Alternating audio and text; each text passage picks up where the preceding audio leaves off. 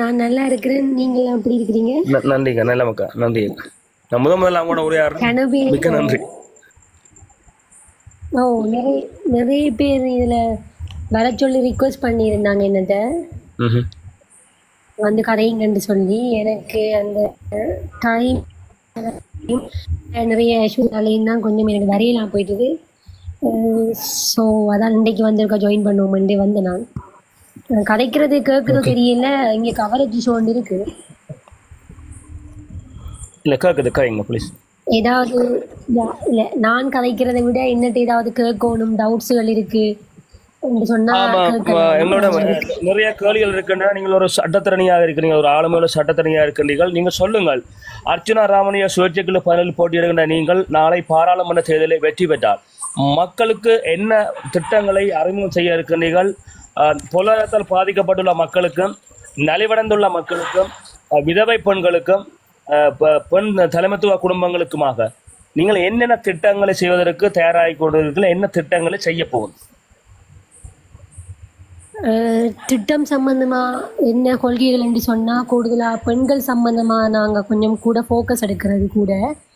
அதுலேயும் அண்மைய காலங்கள்லையும் நீங்க பார்த்துருப்பீங்க. நான் இந்த பழைய ப்ரெஸ் கான்ஃபரன்ஸாக இருக்கட்டும், யூடியூப் வீடியோஸாக இருக்கட்டும், எல்லாத்துலேயுமே நான் கூட கதைச்சிருக்கிறது வந்து கூட பெண்களை வந்து மையப்படுத்தின கருத்துக்களாக தான் இருக்கும். அதில் முதலாவதாக வைத்தியர் டாக்டர் அர்ச்சுனா அண்ணாட கருத்துக்களுக்கு நாங்கள் அவர் போரால் பாதிக்கப்பட்ட போராளிகள குடும்பத்துக்கு வந்து முதல் முதல் முதல் நாங்கள் எங்களோட கொள்கைகளை வந்து செய்வோம் என்று அவர் உறுதி கொடுத்திருந்தார். அதே ரீதியில் பெண்கள் சம்பந்தப்பட்ட பிரச்சனைகளையும் போராளி பெண்கள் போராளிகளாக இருந்து இப்போ பெண்கள் தலைமைத்துவ பொறுப்பாக இருக்கிற குடும்பங்களுக்கும், கணவனாக கையிடப்பட்ட அல்லது கணவன் இழக்கப்பட்ட குடும்பங்கள் பொருளாதாரம், கல்வி, சுகாதாரம் சம்பந்தமான பிரச்சனைகளையும் முதலாவது முன்னெடுக்கணும் என்று இருக்கிறோம். அதுக்கு பிறகுதான் மற்ற விஷயங்களை வந்து கொண்டு போகணும் என்று அவங்கள கொள்கையில் இருக்கிறதால நாங்கள் அதை எடுத்துக்கொண்டு போகிறதுக்கான ஒரு சாத்தியக்கூறு இருக்குது. அதை விட அண்மைய காலங்களில் வந்து பெண்களின் அடக்குமுறைகள் சமூக வலைத்தளங்களிலும் சரி, ஏனைய இடங்களிலும் சரி, அடக்குமுறைகள் வந்து பாரதூரமாக இருக்குது. அதில் பெரிய ஒரு அனுபவம் எனக்கும் இருக்குது. நான் 1 வருஷம் 2 வருஷம் இல்லை, இந்த கணக்காலமாக நான் அதை அனுபவித்து கொண்டிருக்கிற ஒரு காரணமும். என்கிட்ட நிறைய பேர் கேட்டவன், நீங்கள் ஏன் பெண்கள் என்று மட்டுமே கதைக்கிறீங்க, அப்படி பாலின வர்க்கத்தை கொண்டு வாரீங்களாண்டு. அப்படி இல்லை. நிறைய அதாவது நீங்கள் முதல் எடுத்துக்கொண்டு அரசியலை பார்த்தீங்கன்னு சொன்னால் கதைக்கிறாங்க அதை பற்றி பெண்கள் என்று சொல்லி. ஆனால் வந்து அதை நடைமுறைப்படுத்துகிறாங்களான்னு கேட்டால் இல்லை. இம்ப்ளிமெண்ட் பண்ணுறது வந்து குறைவாக இருக்குது. அதை வந்து வெளியே கொண்டு வரதில்லை. அதால் வந்து நிறைய பிரச்சனைகள் வந்து உருவாகி கொண்டிருக்குது. இன்னுமே வெளியே பெண்கள் வேற இல்லை. என்னை பொறுத்த வரையில் வந்து ஒரு பெண்கள் தலைமைத்துவமாக இருக்கிற ஒரு விஷயங்கள் உருவாக வேண்டும். அது வந்து அடக்குமுறைகள், அதாவது பெண்களை வந்து என்ன முறைத்தால் அவங்க கேரக்டரைஸ் பண்ணி அவங்கள வந்து வன்புணர்வான விஷயங்களை யூஸ் பண்ணி, அவதூறு விளைவிக்கிற விஷயங்களை யூஸ் பண்ணி அதுகளை பாவிச்சு வந்து அந்த பெண்களை வந்து பின்னுக்கு தள்ள நடவடிக்கைகள் வந்து இப்பத்த தற்கால சூழ்நிலைகள்ல அமைஞ்சிருக்குது. அப்படியான விஷயங்களையும் தடுக்கணும். அதை விட இப்போ வளர்ந்து வர சமூகத்தில் வந்து கூடுதலாக பாலியல் விஷயங்கள், பொருளாதார விஷயங்கள்லையும் பெண்களுக்கான பின்னடைவு காணப்படுகிறது. அதை விட படித்த சமூகத்தில் வந்து படிப்பு அவங்களோட கல்வி தராதரங்களுக்கு ஏற்றதுக்கு ஏற்ற மாதிரியான வேலை வாய்ப்புகள் கிடைக்கிறது இல்லை. நிறைய இன்ஃப்ளூயன்ஸ் மூலமான அரசியல் பின்புலங்கள் மூலமான வேலை வாய்ப்புகள் கூட கிடைக்கிறதுக்கான வேலை திட்டங்களும் இப்போ நடந்து கொண்டிருக்கிறது. நாங்களுமே அதில் வந்து பாரபட்சம் இனங்களுக்குமே நடந்திருக்கின்றது வந்து அதில் நானுமே அனுபவப்பட்ட ஒரு என்ன சொல்கிறது, ஒரு விக்டிமா நான் பாதிக்கப்பட்டவராக நானும் இருக்கிறேன் அப்படியான ஒரு இதுலையும். ஸோ எங்களோட கொள்கைகள் வந்து பெண்கள் சம்பந்தமாக தான் இருக்கும். அது கட்டாயம் பெண்கள் ரீதியான பொருளாதாரம், கல்வி, சுகாதாரம், அவங்களோட அடிப்படை வசதிகள் ஆரம்பத்திலிருந்து, அதாவது போரால் பாதிக்கப்பட்டார்கள். இந்த நான் எல்லா சமூக வலைத்தளங்கள்லையும் நான் சொல்லியிருக்கிறேன். நான் வந்து அந்த காலத்தில் இல்ல. அதாவது அந்த போர்க்காலங்கள்ல வந்து நான் இல்லன்றதை விட, நான் அப்ப ஒரு எனக்கு அறியிற வயது அப்பல அந்த அறியக்கூடிய வயதுல நான் இல்ல. அந்த வயதுல பிறகு நான் அவங்கள கேம்பெயின்கள் போயக்குள்ள நான் மீட் பண்ணி அவங்கள விசாரிக்கும் போது தான் அவங்க பட்ட கஷ்டங்கள் நான் டாக்டர்டையும் சொல்லியிருக்கிறேன். ஒரு ஒரு ஒரு கேர்ளா இருந்து கொண்டு என்ன சொல்றது, அவங்களோட அடிப்படை தேவைகளை வந்து எப்படி பூர்த்தி செஞ்சு கொள்றாங்க. கை இல்லாதாக்கள், கண் இல்லாதாக்கள் என்ன செய்றாங்க, இவங்க எப்படி அவங்களோட வேலையில செஞ்சு கொள்றாங்க என்றதை வந்து நான் அவங்ககிட்ட டாக்டர்கிட்டே கேட்டிருக்கிறேன். நான் சரியா கஷ்டப்படுறாங்கன்னு சொல்லி. அப்ப நான் இப்ப இந்த சுயேட்சை குழுல இறங்கி ஒரு இடமா போய் பார்க்க தான் எனக்கும் விளங்குது அவங்களோட எவ்வளவு கஷ்டம். அதை விட அவங்க சொல்லியிருக்கிறாங்க, பழைய பாராளுமன்ற அரசியல்வாதிகள் இதுவரையுமே தங்களை வந்து பார்த்ததில்லைன்னு சொல்லி. ஸோ இதுகளெல்லாம் வச்சு பார்க்கக்குள்ள எனது கொள்கைகள் எப்பயுமே பெண்களை நோக்கியதா மட்டும்தான் இருக்குமெண்டில்ல, பொதுவாக இருக்கும். ஆனாலும் 90% பெண்களை நோக்கியதாக மட்டும்தான் இருக்கு.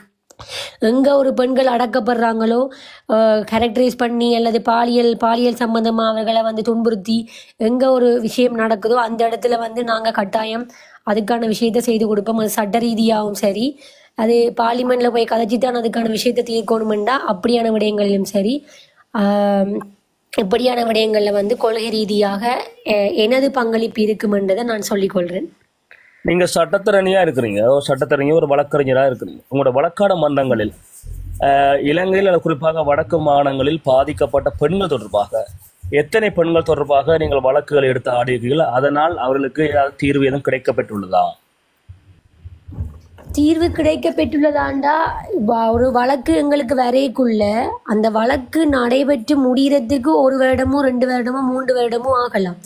ஸோ இப்பயும் வழக்கு நடவடிக்கைகள் நிலுவையிலும் இருக்குது. பல வழக்குகள் நிலுவையிலும் இருக்கின்றது. பல வழக்குகளுக்கான தீர்வுகள் வந்து நாங்கள் அப்பீல் போன வழக்குகளும் இருக்குது. ஒரு வழக்கு ஒரு நீதிமன்றத்தில் முடிஞ்சது, அந்த வழக்கில் தீர்ப்பங்களுக்கு நெருக்கமாக வந்தால் அதுக்குரிய அப்பீல்கள் போகிறதுக்கான நிறைய சான்சஸும் இருக்குது. அப்போ வழக்கு வந்து ஒரு இடத்துல முடியுமான்னு கேட்டால் இல்லை. அதுக்குரிய நடவடிக்கைகள் வந்து எடுத்த உடனே ஒரு வழக்கு வந்து ஒரு வருட காலத்தில் முடியுன்றது சாத்தியமற்ற ஒரு விடயம். அதுக்கு 1 வருடமோ 3 வருடமோ எனக்கு தெரிந்து நான் ஏற்கனவே ஒரு ப்ரெஸ் கான்ஃபரன்ஸில் சொல்லியிருக்கிறேன். ஒரு பிள்ளை பாலியல் பலாத்காரம் செய்யப்பட்டு அந்த பிள்ளையோட வழக்கு வந்து 15 வயசுல வருதுண்டா, அந்த பிள்ளையோட வழக்கு முடியும் அந்த பிள்ளை 18-19 வயதுல. அப்போ அப்படியான விடயங்களுக்காக ஒரு வழக்கு வந்து உடனே முடியுமான்னு கேட்டால் அதுக்கு நிச்சயமாக சொல்ல இயலாது. இத்தனை வழக்கு நாங்கள் முடிச்சிருக்கிறோம், இத்தனை வழக்கு வந்து எத்தனையோ வழக்கு அப்பீலில் நிற்கிது. அப்போ அப்படியான நிச்சயமாக சாத்தியக்கூறு வச்சு நாங்கள் கூற இல்லாது. மற்றது பெண்கள்ற விடயம் மண்டதாலையும் அதில் வந்து நிறைய விஷயங்களை நாங்கள் என்ன சொல்கிறது, வெளியே கதைக்க இல்லாத சந்தர்ப்பங்களும் இருக்குது. அது பாராளுமன்றத்துக்கு தேர்தலில் அரசியல்வாதிகள் பாராளுமன்ற தேர்தலில் வருகின்ற பொழுது அல்லது மாநகர சபை தேர்தலில் வருகின்ற பொழுது தாங்கள் வெற்றி ஈட்டிய பின்னர் மக்களுக்கு கொடுத்த வாக்குறுதிகளை புறந்தள்ளிவிட்டு அவர்கள் தமது தனிநலன் சார்ந்து வாழ்ந்ததைத்தான் நாம் கடந்த 15 வருடங்களாக கண்டிருக்கின்றோம். அப்ப புதிதாக கட்சிக்கு வந்திருக்கக்கூடிய நீங்கள் நாளை பாராளுமன்ற தேர்தலில் பாராளுமன்ற உறுப்பினர் அல்லது எம்பியாக ஆனது பிற்பாடு உங்களால் முன்வைக்கப்பட்ட அத்தனை கோரிக்கைகளும் நீங்கள் மக்களுக்கு செய்வீர்கள் என்று எப்படி உங்களை நாங்கள் நம்புவோம்? கோரிக்கைகள் அனைத்தும் எப்படி செய்வதென்று சொன்னால், இப்ப எல்லா கொள்கைகளும் வந்து எங்களால் நிறைவேற்றக்கூடிய கொள்கைகள், நிறைவேற்ற முடியாத கொள்கை, இப்ப இதுதான் செய்வோம் என்று நாங்கள் வாக்குறுதி அளிக்கவில்லை. கடைசியாக நடைபெற்ற அந்த எங்களோட திறப்பு விழால கூடி வைத்தியர் சொல்லியிருந்தார், நாங்கள் யாருக்கும் இதைத்தான் செய்வோம் என்று சொல்லி வாக்குறுதி அளிக்கவில்லை. நாங்கள் வந்தால் எங்களால் இதை அனைத்துமே நாங்கள் செய்வோம் என்று சொல்லி நாங்கள் சொல்லி இருக்கிறோம். இதைத்தான் செய்வோம், இதைத்தான் முழுக்க செஞ்சு முடிப்போம் என்று சொல்லி யாருக்குமே வந்து விதமான ஒரு வாக்குறுதி இத்தவரையும் எங்கள்கிட்ட கேட்டாங்க. உங்களோட கொள்கைகள் என்ன, உங்களோட கொள்கை பிரகடனங்கள் என்னன்னு சொல்லி எல்லாருமே கேட்ட விதத்துல கொள்கைகள் நாங்கள் வெளிப்படையாக சொல்லி இருந்தாலும் வாக்குறுதி என்பது அனைத்துமே இப்ப சாத்தியம். எங்களோட அனுரகுமார திசாநாயக்க ஜனாதிபதியிட கொள்கைகள் எங்களுக்கு ஏற்ற மாதிரி அமைந்தால் நாங்கள் அவருடன் இணைந்து செல்லக்கூடிய வாய்ப்புகள் இருக்குது. அப்படி அவர் எங்களுக்கு வந்து தமிழாக்களுக்கு ஒரு புறந்தள்ளும் விதமாக ஏதாவது கொள்கைகள் அமைத்து கொண்டால் அதை விட்டு விலகி நாங்கள் வெளியே வந்து அதுக்கு எதிர்மாறான விஷயங்களையும் செய்ய வேண்டிய தேவைகள் எங்களுக்கு ஒரு காலகட்டத்தில் இருக்கும். ஆகவே இந்த கொள்கைகள் வந்து நடக்குமா இல்லையான்றது அது இனி வரும் காலங்களில் தான் இருக்கும். எல்லாம் நாங்கள் செய்வோம் என்று சொல்லி பழைய அரசியல்வாதிகள் மாதிரி ஒரு குருட்டு வாக்குத்தனமான ஒரு வாக்குறுதியை நாங்க கொடுக்க விரும்பல. அது மக்கள் வந்து பாப்பீனம்ன்றதுல நான் 100% எங்களோட கொள்கைகள் இருக்கும். 100% இப்படி இந்த 100 இப்ப போன மைத்திரி ஆட்சி வரைக்குள்ளேயும் பழைய ஜனாதிபதி வரைக்குள்ளேயும் தமிழாக்களுக்கு தான் இவ்வளவு 100 விதமான இதுகளை செய்வோம் என்று சொல்லி ஒரு கொள்கை திட்டத்தை முன்வைச்சார்.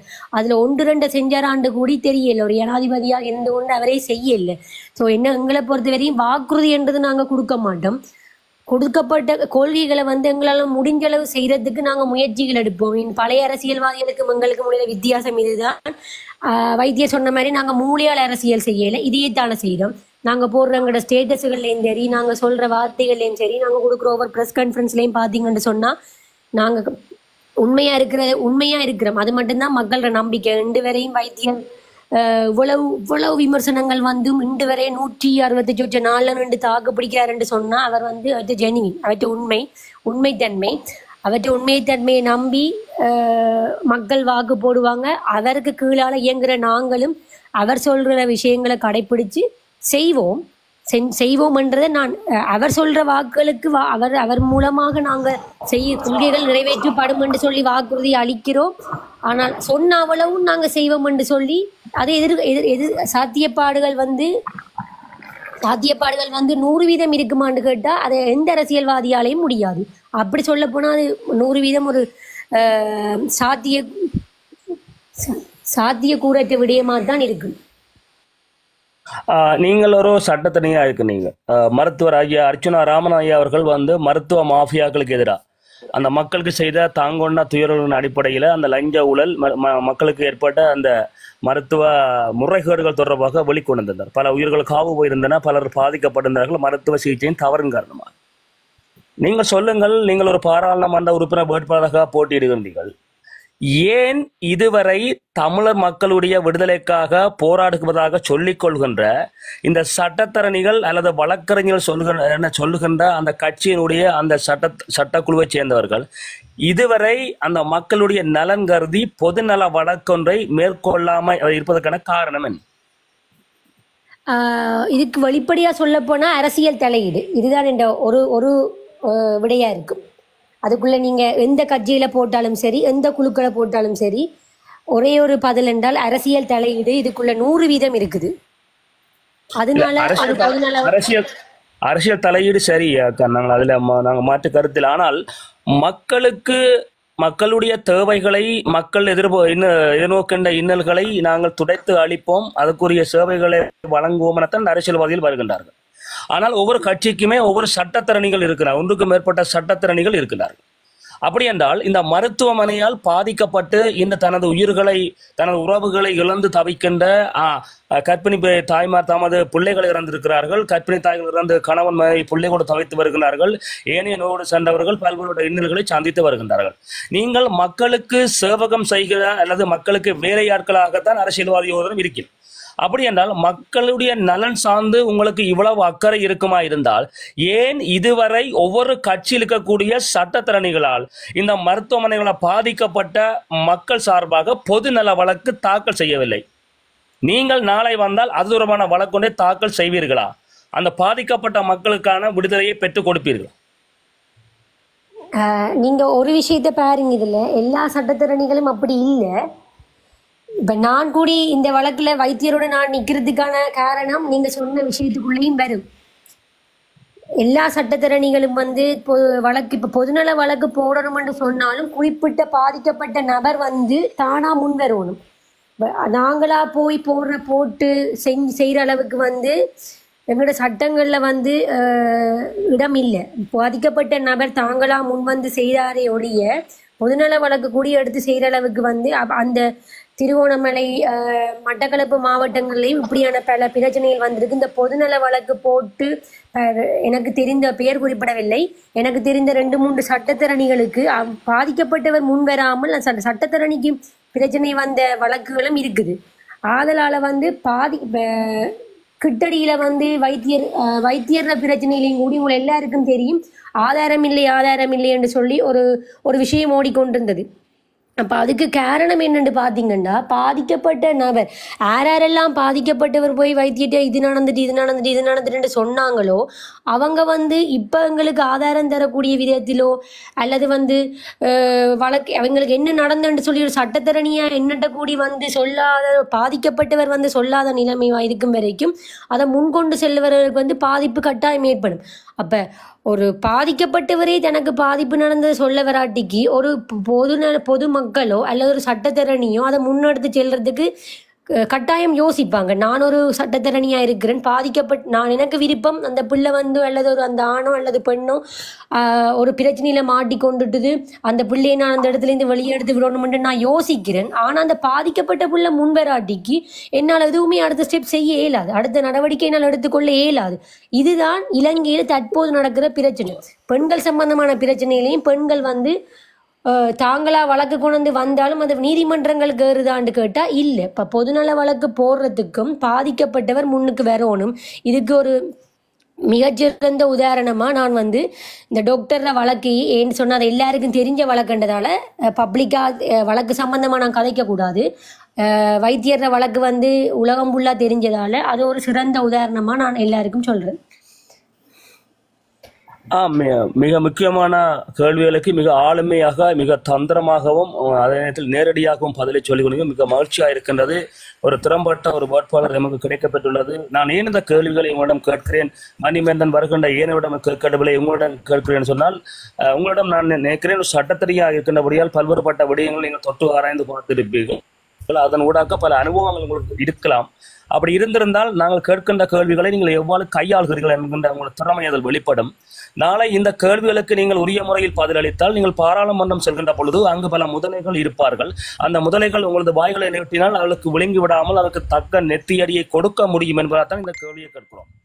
பிறகு யாராவது சொல்லிவிடாதீர்கள் கௌசல்யா வந்தவுடன் மன்னிமந்தன் சரமரியான கேள்விகளை கேட்கிறார் என்று. ஐயா அர்ச்சுனா ராமதாஸ் சொன்னதை ஒன்று குண்டக்க மண்டக்க கேள்வியை கேள்வி. ஏன் நான் இந்த கேள்வியை கேட்கிறேன்னு சொன்னால், ஒவ்வொரு வேட்பாளர்களும் ஒவ்வொரு துறை சார்ந்து காணப்படுகிறார். ஆகவே அவர் துறை சார்ந்து காணப்படுகின்றவர்கள் ஆளுமை உள்ளவர்களாக இருக்கிறார்களா இல்லையா என்பதை நீங்கள் புடம் போட்டு பார்க்க வேண்டும். அதனால்தான் இந்த சோதரி கௌசல்யா வெற்றி வேட்பாளர் கௌசல்யா அவர்களுடைய திறமை எவ்வாறு இருக்கிறது, நாளை எவ்வாறு இவர்கள் அரசியலில் தேர்ச்சி பெற்றவர்களா இருக்கிறார்கள் இல்லையா என்பதை நாங்கள் வெளிச்சம் போட்டு காட்டுவதற்காகத்தான் வன்னிமைந்தனாகி நான் இன்னும் சில கேள்விகளை தொடுக்க போகிறேன். ஆளுமை இங்கிருந்து தான் பிறக்கப்படுவது. நாங்கள் ஆளுமைகளை தேடி வருவதை விட ஆளுமை எங்களது கட்சிக்குள் இருக்கிறது என்பதை உங்களுக்கு நாங்கள் புடம் போட்டு காட்டுவதற்காக இந்த கேள்வியை கேட்கிறேன். இது மட்டுமல்ல, இது போல எவர் வந்தாலும் எங்களிடம் நிறையவே கேள்வி இருக்கிறது. நீங்கள் சொல்லுங்களக்கா, கடந்த இந்த இறுதி யுத்தத்துல வெள்ளக்கொடி வழக்குல தமிழ் தேசியம் பேசிய அரசியல் கட்சிகள் செல்வராசா, கஜேந்திரன் குமார் பொன்னம்பலம், அதை விட மாவை சேனராய, சுமந்த சுரேஷ் பிரேமச்சந்திரன், சித்தார்த்தன், சந்திரநேரு, கிஷோர் உள்ளிட்டவர்கள் இந்த வெள்ளைக்கொடி வழக்கில் 2009ஆம் ஆண்டு முள்ளிவாய்க்கால் வெள்ளைக்கொடி வழக்கிலே சம்பந்தப்பட்டிருந்தார்கள். அரசியல் துறை பொறுப்பாளர் நடேசன் ஐயா அவர்கள், தங்கனையா, சுதா அண்ணா அவர்கள் உள்ளிட்டவர்கள், அத்துடன் ரேகா அண்ணை, அடுத்து அந்த தலைவர் பிரபானுடைய மகன் பாலச்சந்தரை அழைத்து வந்த பொழுது இவர்கள் இந்த வெள்ளைக்கொடி விவகாரத்தில் ஈடுபட்டிருந்தாலும் அரியந்தன் உள்ளிட்டவர்கள் இவர்கள் எங்கள் தமிழ் தேசிய விடுதலையை காட்டி கொடுத்து விட்டு இன்னும் 15 வருடங்களாக ஆட்சி செய்கின்றார்கள். நீங்கள் சொல்லுங்கள், இவ்வாறு தமிழீழ விடுதலையினுடைய போராளிகளையும் மக்களையும் காட்டி கொடுத்தவர்கள் தமிழ் தேசியம் பேசுவதற்கு அருகத்தை ஏற்றவர்கள் என்கின்ற இந்த விடயம் வந்திருக்கின்ற இந்த காலப்பகுதியில் இப்போ புதிய கட்சியாக உருவெடுக்கக்கூடிய உங்களோட கட்சிக்கு மானமுள்ள மக்கள் வாக்கு அளிக்க வேண்டுமா அளிக்கக்கூடாது? வாக்கு அளிக்க வேண்டுமா இல்லையாண்டு மக்கள் தீர்மானிக்கணும். நான் ஒரு சட்டத்தரணியாக தான் நான் அரசியலுக்கு இறங்கினான். பாராளுமன்றம் போனாலும் நான் ஒரு சட்டத்தரணியாக தான் இருப்பேன். நான் வெள்ளவட்டி கட்டப்போவதும் இல்லை, வெள்ளவட்டி அரசியல் நடத்தப் போவதும் இல்லை. அதை மக்களை தீர்மானிக்கட்டுக்கும். கௌசல்யா நரேந்திரன் சட்டத்தரணி பாராளுமன்றம் போறது என்பதை விட வைத்தியர் அர்ச்சுனா ஊசி சின்னம் 2ஆம் நம்பர் அவற்றை விருப்பிலக்கம் 2ஆம் நம்பர் அவர் போகணுமென்றதை நான் 100% விரும்புகிறேன். வைத்தியர் போனால் அவருக்கு பின்னுக்கு இருந்து மீதி அவர் யாரை உண்மையாக நினைக்கிறாரோ அவ்வளவு நபர்களும் அவருக்கு பின்னுக்கு இருந்து அவரால் நிறைவேற்றப்படும் கொள்கைகளை நான் சட்டத்தரணியாகவும் ஏனையவர்கள் அவரவர்கள் தங்கட சுய தனி மனித விடயங்கள் மூலமாகவும் அதை எடுத்து செல்வோம் என்பதை நான் இதில் சொல்லிக்கொள்கிறேன். இப்ப சொல்லுங்கக்கா, இலங்கையினுடைய புள்ளிவரங்களை எடுத்து பார்க்கின்ற பொழுது இலங்கையினுடைய முக்கிய புள்ளிவரம் சொல்வது வறுமைப்பட்ட பிரதேசமாக தமிழர் பகுதியிலே அம்பாறையும் கிழக்கு மாநிலத்திலே வடக்கு மாநிலத்திலே முல்லைத்தீவு மாவட்டம் இருக்கிறது. இங்கே மீனவர் மக்கள் தான் அதிகமாக கரையோர பிரதேசத்தில் இந்த மக்கள் வாழ்கிறார்கள். இந்த மீனவர் மக்கள் அடிப்படை உரிமையின்றி தத்தளிக்கிறார்கள். கடலுக்கு மீன்பிடிக்க செல்ல முடியாது. இந்திய இராணுவம் கடலோர படைகள் அவர்கள் கைது செய்கிறது. சிங்கள அரசும் அவருக்கு தொந்தரவு கொடுக்கிறது. நீங்கள் நாளைக்கு ஆட்சிக்கு வந்தால், நீங்கள் ஒரு பாராளுமன்ற உறுப்பினராக வந்தால், இந்த கரையோர மக்களுடைய வாழ்வாதாரத்தை எப்படி முன்னேற்றுவதற்கு உங்களிடம் திட்டம் இருக்கிறது? வடக்கு கிழக்கு எடுத்து பார்த்தீங்கன்னு சொன்னா எங்களோட இடங்களை முன்னேற்றத்துக்கான பண உதவிகள் வந்து அரசாங்கத்தால் தாராளமாகவே வந்தது எங்களோட அரசியல்வாதிகளிடம். அப்படி வந்த காசை வந்து திருப்பி அனுப்பி அரசாங்கத்துக்கு நன்மை செஞ்சது எங்களோட அரசியல்வாதிகள் தான். ஸோ அப்படியே வர்ற வருமானங்களை வைத்துக்கொண்டு எங்களால் கரையோரத்தில் இருக்கிற எங்களோட மீனவர் பங்கம் மட்டுமல்ல, விவசாயத்துறை ஏனைய துறைகளையும் வந்து நாங்கள் வடிவாக முன்னேற்றலாம்ன்றதுல எந்த சந்தேகமும் இல்லை. இப்போக்கா அதாவது யாழ்ப்பாணம் மிரிசுவில் யாழ்ப்பாணம் உள்ளிட்ட வன்னி பகுதி உள்ளிட்ட நீர் பிரச்சனை தட்டுப்பாடு ஏற்படுது. வன்னியை பொறுத்தீங்கன்னா கிள்ளச்சி மாவட்டத்தை பொறுத்தீங்கன்னா வந்து கிள்ளச்சி மாவட்டம் ஒரு வேளாண் விவசாயத்தை கொண்ட ஒரு பகுதி. இப்போ இந்த இரண்டாமடு குளத்தை அதனுடைய கட்டினை நீங்கள் உயர்த்தினால் 2 போகம், காலபோகம் சிறுபோகம் என்கின்ற 2 போகங்களை அந்த வன்னி பகுதி எங்கும் நாங்கள் செய்யக்கூடிய வாய்ப்பு இருக்கும். இரண்டாவது, குழாய் ஊடாக நீரை எடுத்துக்கொண்டு போனால் அந்த நீரானது ஆனையிறவு, பளை, யக்கச்சி, முகமாலை, மன்னார் யாழ்ப்பாணம் வரைக்கும் அந்த நீரை எடுத்து செல்லலாம். ஒருவேளை நீங்கள் உங்களுடைய 5 ஆசனங்களை பெற்று வெற்றியாளராக நீங்கள் அந்த ஆட்சியரையில் குந்தினால், ஒரு அமைச்சு பதவி எடுத்தால், அந்த அமைச்சு பதவியின் ஊடாக இந்த வன்னி பகுதியிலே வடமாநிலத்தில் உள்ள நீர்ப்பாசன குளங்களை புனர்நிர்மாணம் செய்து அதன் ஊடாக வேளாண் செய்கையை செழிப்புறவும் மக்கள் தன்னிறைவு பொருளாதாரத்தில் செழித்து வளர்ந்து எமது நாட்டையும் மக்களுடைய வாழ்வாரத்தை மேம்படுத்துவதற்கான திட்டங்களை நீங்கள் அமுல்படுத்துவீர்களா? அமைச்சு பதவி எடுக்கிறது வந்து அமைச்சர்களுக்காக இல்லை, அது மக்களுக்காகத்தான். திட்டங்கள் கட்டாயம் அமுல்படுத்தப்படும். இரணைமடு குளம் சம்பந்த விஷயங்களும் வந்து அந்த இடத்து அரசியல்வாதிகளால் எப்படி ஆட்கொள்ளப்பட்டது என்று சொல்லி வைத்தியர் அர்ச்சுனாவுக்கு இதை பற்றி நன்றாக தெரியும். அது சம்பந்தமான ஒரு தெளிவான கொள்கைகள் வந்து நாங்கள் ஏற்கனவே நிறைவேற்றப்பட்டிருக்கு. அது வெளியால விடாததுக்கான காரணங்கள் வந்து நாங்கள் போடுற எல்லாத்தையுமே அடுத்தது வந்து கோப்பி பண்ணி அடுத்தடுத்தது நடக்குது என்றதால வந்து நாங்கள் சில விஷயங்களை வந்து சில கொள்கைகளை வந்து சில விஷயங்களை நாங்கள் எங்களுக்குள்ளேயே வச்சிருக்கிறதால அது சம்பந்தமான விஷயம் கட்டாயம் வைத்தியரால் மேற்கொள்ளப்படும் என்றதை இதில் ஆணித்தரமாக சொல்லிக்கொள்றேன். இறுதியாக ஒரு கேள்விக்கு வருமாக்கா, உங்களோட கட்சிக்குள்ள இப்பொழுது உடைபோண்டு ஏற்படுவதா சொல்லப்படுகிறது. இவ்வாறு ஒரு உடைபோண்டு ஏற்பட்டால், உதாரணத்துக்கு இப்படியே நிரந்தரமாக இது ஏற்பட்டால், உங்களுடைய கட்சி அடுத்து எவ்வாறான செயல்பாட்டை முன்னெடுத்து செல்லும்? மாநகர சபை தேர்தலில் உங்களோட கட்சிக்கு ஏதாவது பின்னடைவு ஏற்படுமா? கொஞ்சம் கிளியர் இல்லை, கொஸ்டின் திருப்பி கேட்குறீங்களா? இப்பொழுது உங்களுடைய கட்சிக்குள்ளே ஒரு முரண்பாடு ஏற்பட்டுள்ளதாக தகவல்கள் வெளியாகி இருக்கின்றன. இந்த முரண்பாடு உங்களோட கட்சியை இல்லாத அளிக்குமா? எதிர்வரும் மாநகர சபை தேர்தலில் இது ஒரு பின்னடைவை உங்களுக்கு ஏற்படுத்துமா?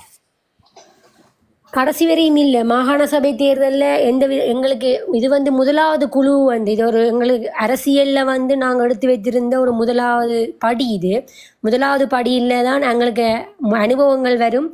அப்படியான அனுபவங்கள் வந்து எங்களுக்கு இந்த குறிப்பிட்ட நாட்களில் வந்து கிடைக்கப்பெற்றுது. ஒரு தனிப்பட்ட குழுக்களுக்கு இடையான என்னென்ன பிரச்சனைகள் வரும், எப்படியான பிரச்சனைகள் வரும்ன்றதை நாங்கள் இந்த பெரிய ஒரு ஜனாதிபதி தேர்தலுக்கு அடுத்ததான ஒரு பெரிய தேர்தல் என்று சொன்னால் அது பாராளுமன்ற தேர்தல். ஸோ அதுலேயும் வந்து நாங்கள் நிறைய விஷயங்களை வந்து இந்த குறிப்பிட்ட நாளுக்குள்ள நிறைய விமர்சனங்கள் நிறைய பிரச்சனைகளை தாண்டி வந்து கொண்டு இருக்கிறோம். இந்த விடயத்தை விட மாகாண சபை தேர்தலில் இப்படி ஒரு பிரச்சனை ஏற்படுமாண்டா 100% இல்லை. ஏன்னு சொன்னால் எப்படியான ஆக்களை ஃபில்டர் பண்ணி எடுக்கணும்ன்றதுல நல்ல ஒரு தெளிவு டாக்டருக்கு வைத்தியர் அர்ச்சுனாவுக்கு நல்லாவே வந்துட்டுது. எங்கட குழுக்களுக்கான பிரச்சனை வந்து தானாகவே உடையப்பட்ட பிரச்சனை, தானாகவே வந்த பிரச்சனை, எங்களை யாரும் உடைக்கையில் தாங்களாகவே வந்த பிரச்சனை. ஆகவே மாகாண சபை தேர்தலில் இது சம்பந்தமான ஒரு இந்த தேர்தல் அந்த தேர்தலில் பாதிப்படையுமான்னு கேட்டால் கடைசி வரையும் இல்லை. இதை விட அது பெஸ்ட்டாக இருக்குமென்றதை நான் சொல்லிக்கொள்கிறேன். எத்தனை கேள்விகள் கேட்டாலும் அடுத்தடுத்து தரமான பதில் சட்டப்படி வந்து கொண்டிருக்கிறது. கேட்கும் போதே நானே வியந்து போகிறேன்.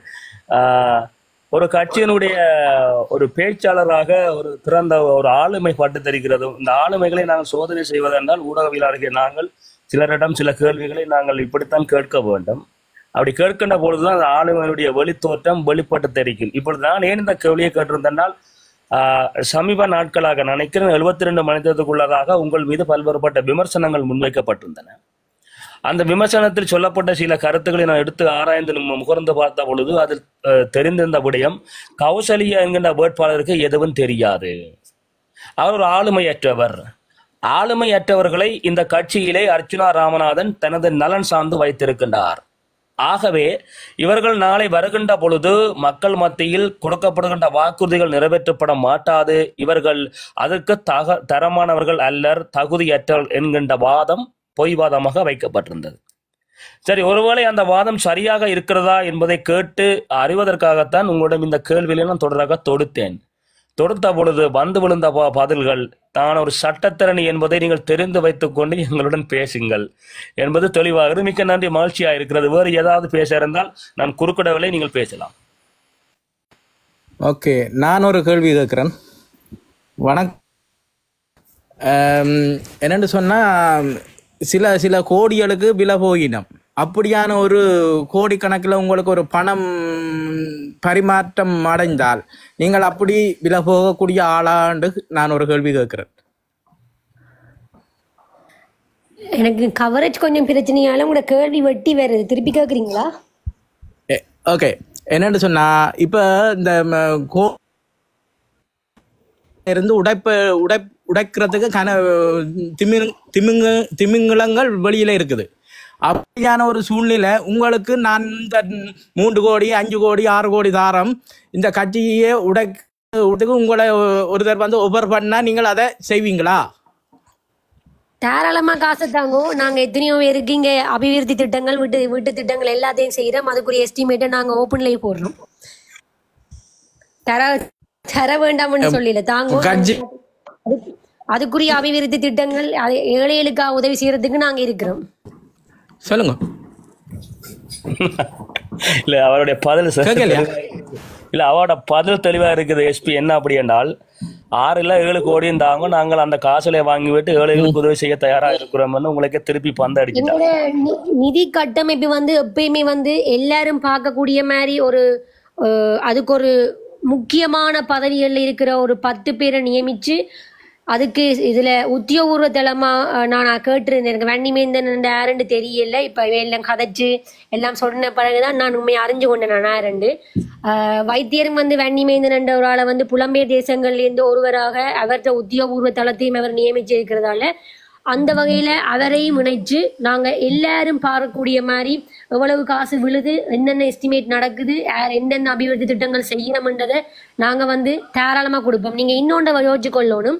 நான் அரசியல்வாதியா போறதை விட ஒரு சட்டத்திறனியா மாதம் 5 லட்சத்துக்கும் கூட உழைச்சால் தான் நான் எங்களுக்கு காசு உழைக்க வேண்டிய தேவை இல்லை. அப்படிப்பட்ட ஒரு சந்தர்ப்பம் வைத்தியருக்கும் வராது, எங்களுக்கும் வராது. தாராளமா தாங்கோ, அதை வச்சு நாங்க அபிவிருத்தி செஞ்சு காட்டுறோம்.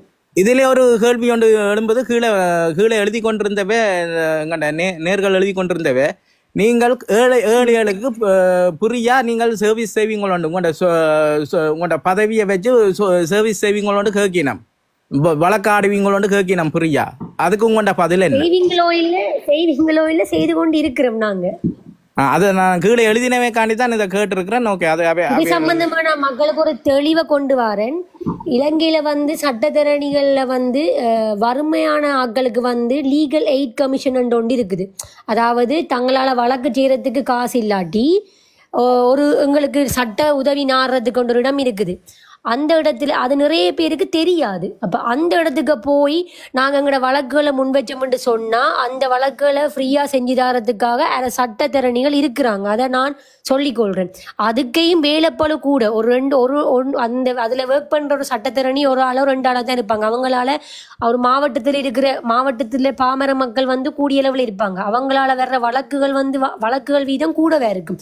அப்போ அப்படியான வழக்குகள் ஒரு 2-3 சட்டத்திறனிகள் செய்யறது ஒரு சாத்தியமற்ற விடயம். ஏன்னா ஒரு வழக்கு சிவில் கேஸ் எடுத்துக்கொண்டு போனீங்கன்னா தெரியும் எவ்வளவோ வேலை செய்ய இருக்கணும், டாக்குமெண்டரியா எவ்வளவோ செய்ய வேண்டியிருக்கும். அப்படி செய்யறதையும் தாண்டி எவ்வளவோ சட்டத்திறனிகள் ஃப்ரீயாக செஞ்சு தரதுக்கு இருக்கிறாங்க. நல்ல சட்டத்திறனிகள் எவ்வளவோ பேர் இருக்கிறாங்க. காசு கொடுத்து செய்கிற சட்டத்திறனிகளும் இருக்கிறாங்க. நான் மக்களுக்கு தெளிவுபடுத்துகிறேன் என்னன்னு சொன்னால், நான் மட்டுமில்லை, எத்தனையோ சட்டத்திறனிகள், பெண் சட்டத்திறனிகளும், பெண்களுக்காக முன்வர சட்டத்திறனிகளும் நிறைய பேர் இருக்கணும். இனங்காணுங்க வடிவா. அதை விட லீகல் எய்ட் கமிஷன் ஒன்று இருக்குது இலங்கையில். அப்படி ஒரு சட்ட ஆணைக்குழு ஒன்று இருக்குது. அதுக்குள்ளே போய் அவங்களுக்கான ஃப்ரீயான லீகல்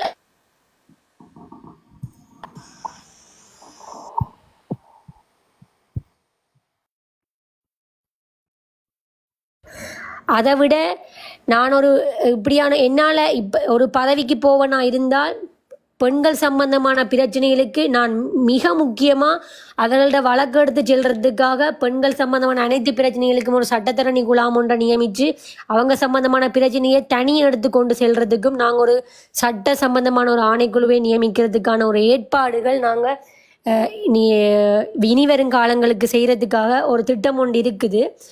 அதையும் நான் இந்த இடத்துல தெரிவித்துக் கொள்கிறேன். மெயினாக பெண்கள் சம்பந்தமானது. மிக்க நன்றியக்கா. வணக்கம் கணேசையா. ஏதாவது கேள்வி? கௌசல்யா அவர்கள் சட்டத்தரணியர்கள், அதாவது வன்னிமந்த டிக்டாக் தளத்தில் முதலாக இணைந்து கொண்ட சட்டத்தரணி என்ற பெருமையை கௌசல்யா அவர்கள் தட்டிச்சிருக்கார். நன்றியக்கா. ஐயா, கௌசல்யா இணைஞ்சிருக்காங்க. ஏதாவது வணக்கம் அவர்களே. வணக்கம் கௌசல்யா மகள் லோஜி பிரகாஷ். வணக்கம் பிள்ளைகள் உறவுகள் எல்லோருக்கும் வணக்கம். நான் அந்த பெண்களுடைய ஆளுமை, பெண்கள் முன்னிலைப்படுத்தப்பட வேண்டும், இந்த விஷயங்களை நீங்கள் காய்ச்சி கொண்டு கேட்கல நான் கேட்டுக்கொண்டிருந்தேன். அந்த விஷயங்களை நாங்கள் கேட்டுக்கொண்டு கேட்கல எனக்கு ஒரு சிறு சம்பவம் ஞாபகத்துக்கு வந்தது. 1985 நினைக்கிறேன். ஒரு சிறு பெண்ணாக, மிகவும் ஒரு வெட்கப்படுகின்ற ஒரு பெண்ணாக, என்னென்னு சொல்கிறது, கோபம் என்றாலே என்னென்று தெரியாத ஒரு பெண்ணாக பாசறையில் நான் ஒரு பெண்ணை சந்திக்கிறேன். நான் விடுதலை புலிகளுடைய ஒரு உறுப்பினர் அல்ல, அதை இங்கே கிளியராக சொல்லிக்கொள்ள வேணும். ஆனால் அந்த பாசறையில் நாங்கள் இருக்கின்ற காலப்பகுதி அப்போ தான் இந்த அமைப்பு பெருசாகி கொண்டு அங்கே அந்த பிள்ளையை நான் சந்திக்கிறேன்.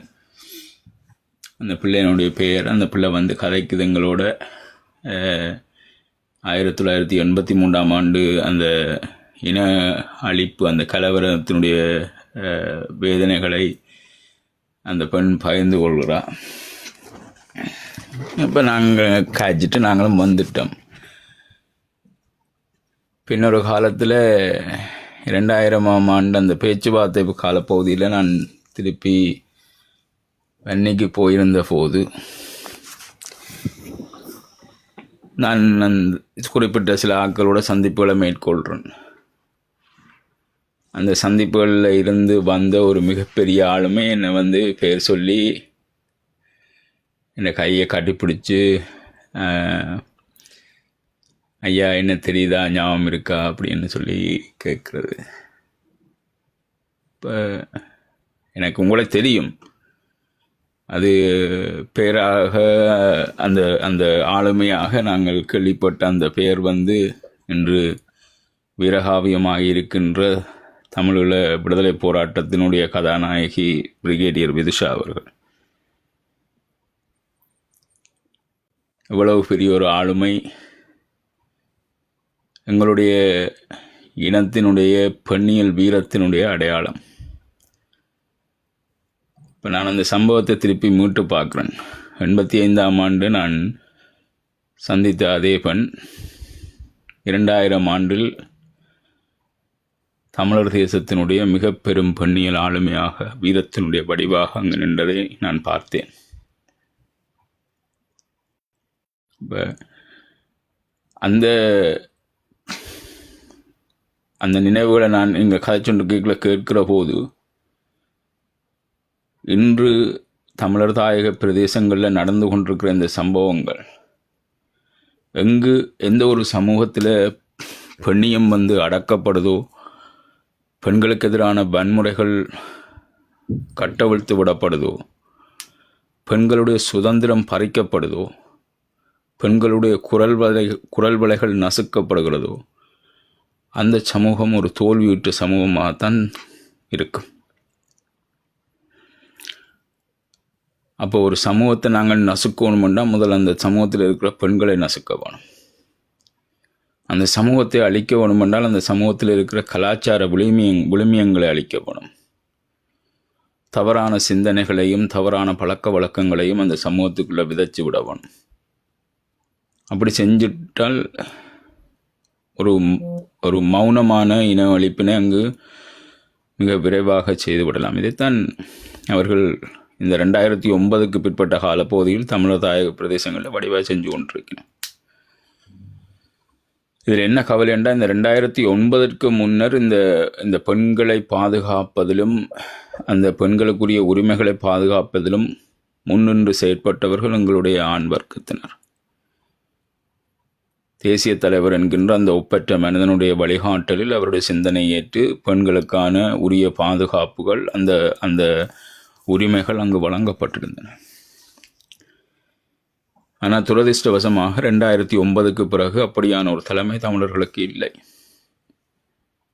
ஏதோ ஒரு விதத்தில் ஆதிக்க சக்திகளாகவும் அதிகார சக்திகளாகவும் தான் இந்த அரசியல் தலைவர்கள் இருந்து கொண்டு இந்த மறைமுகமாக நடக்கின்ற இன அழிப்பை இவர்கள் தடுத்து விட்டார்கள்.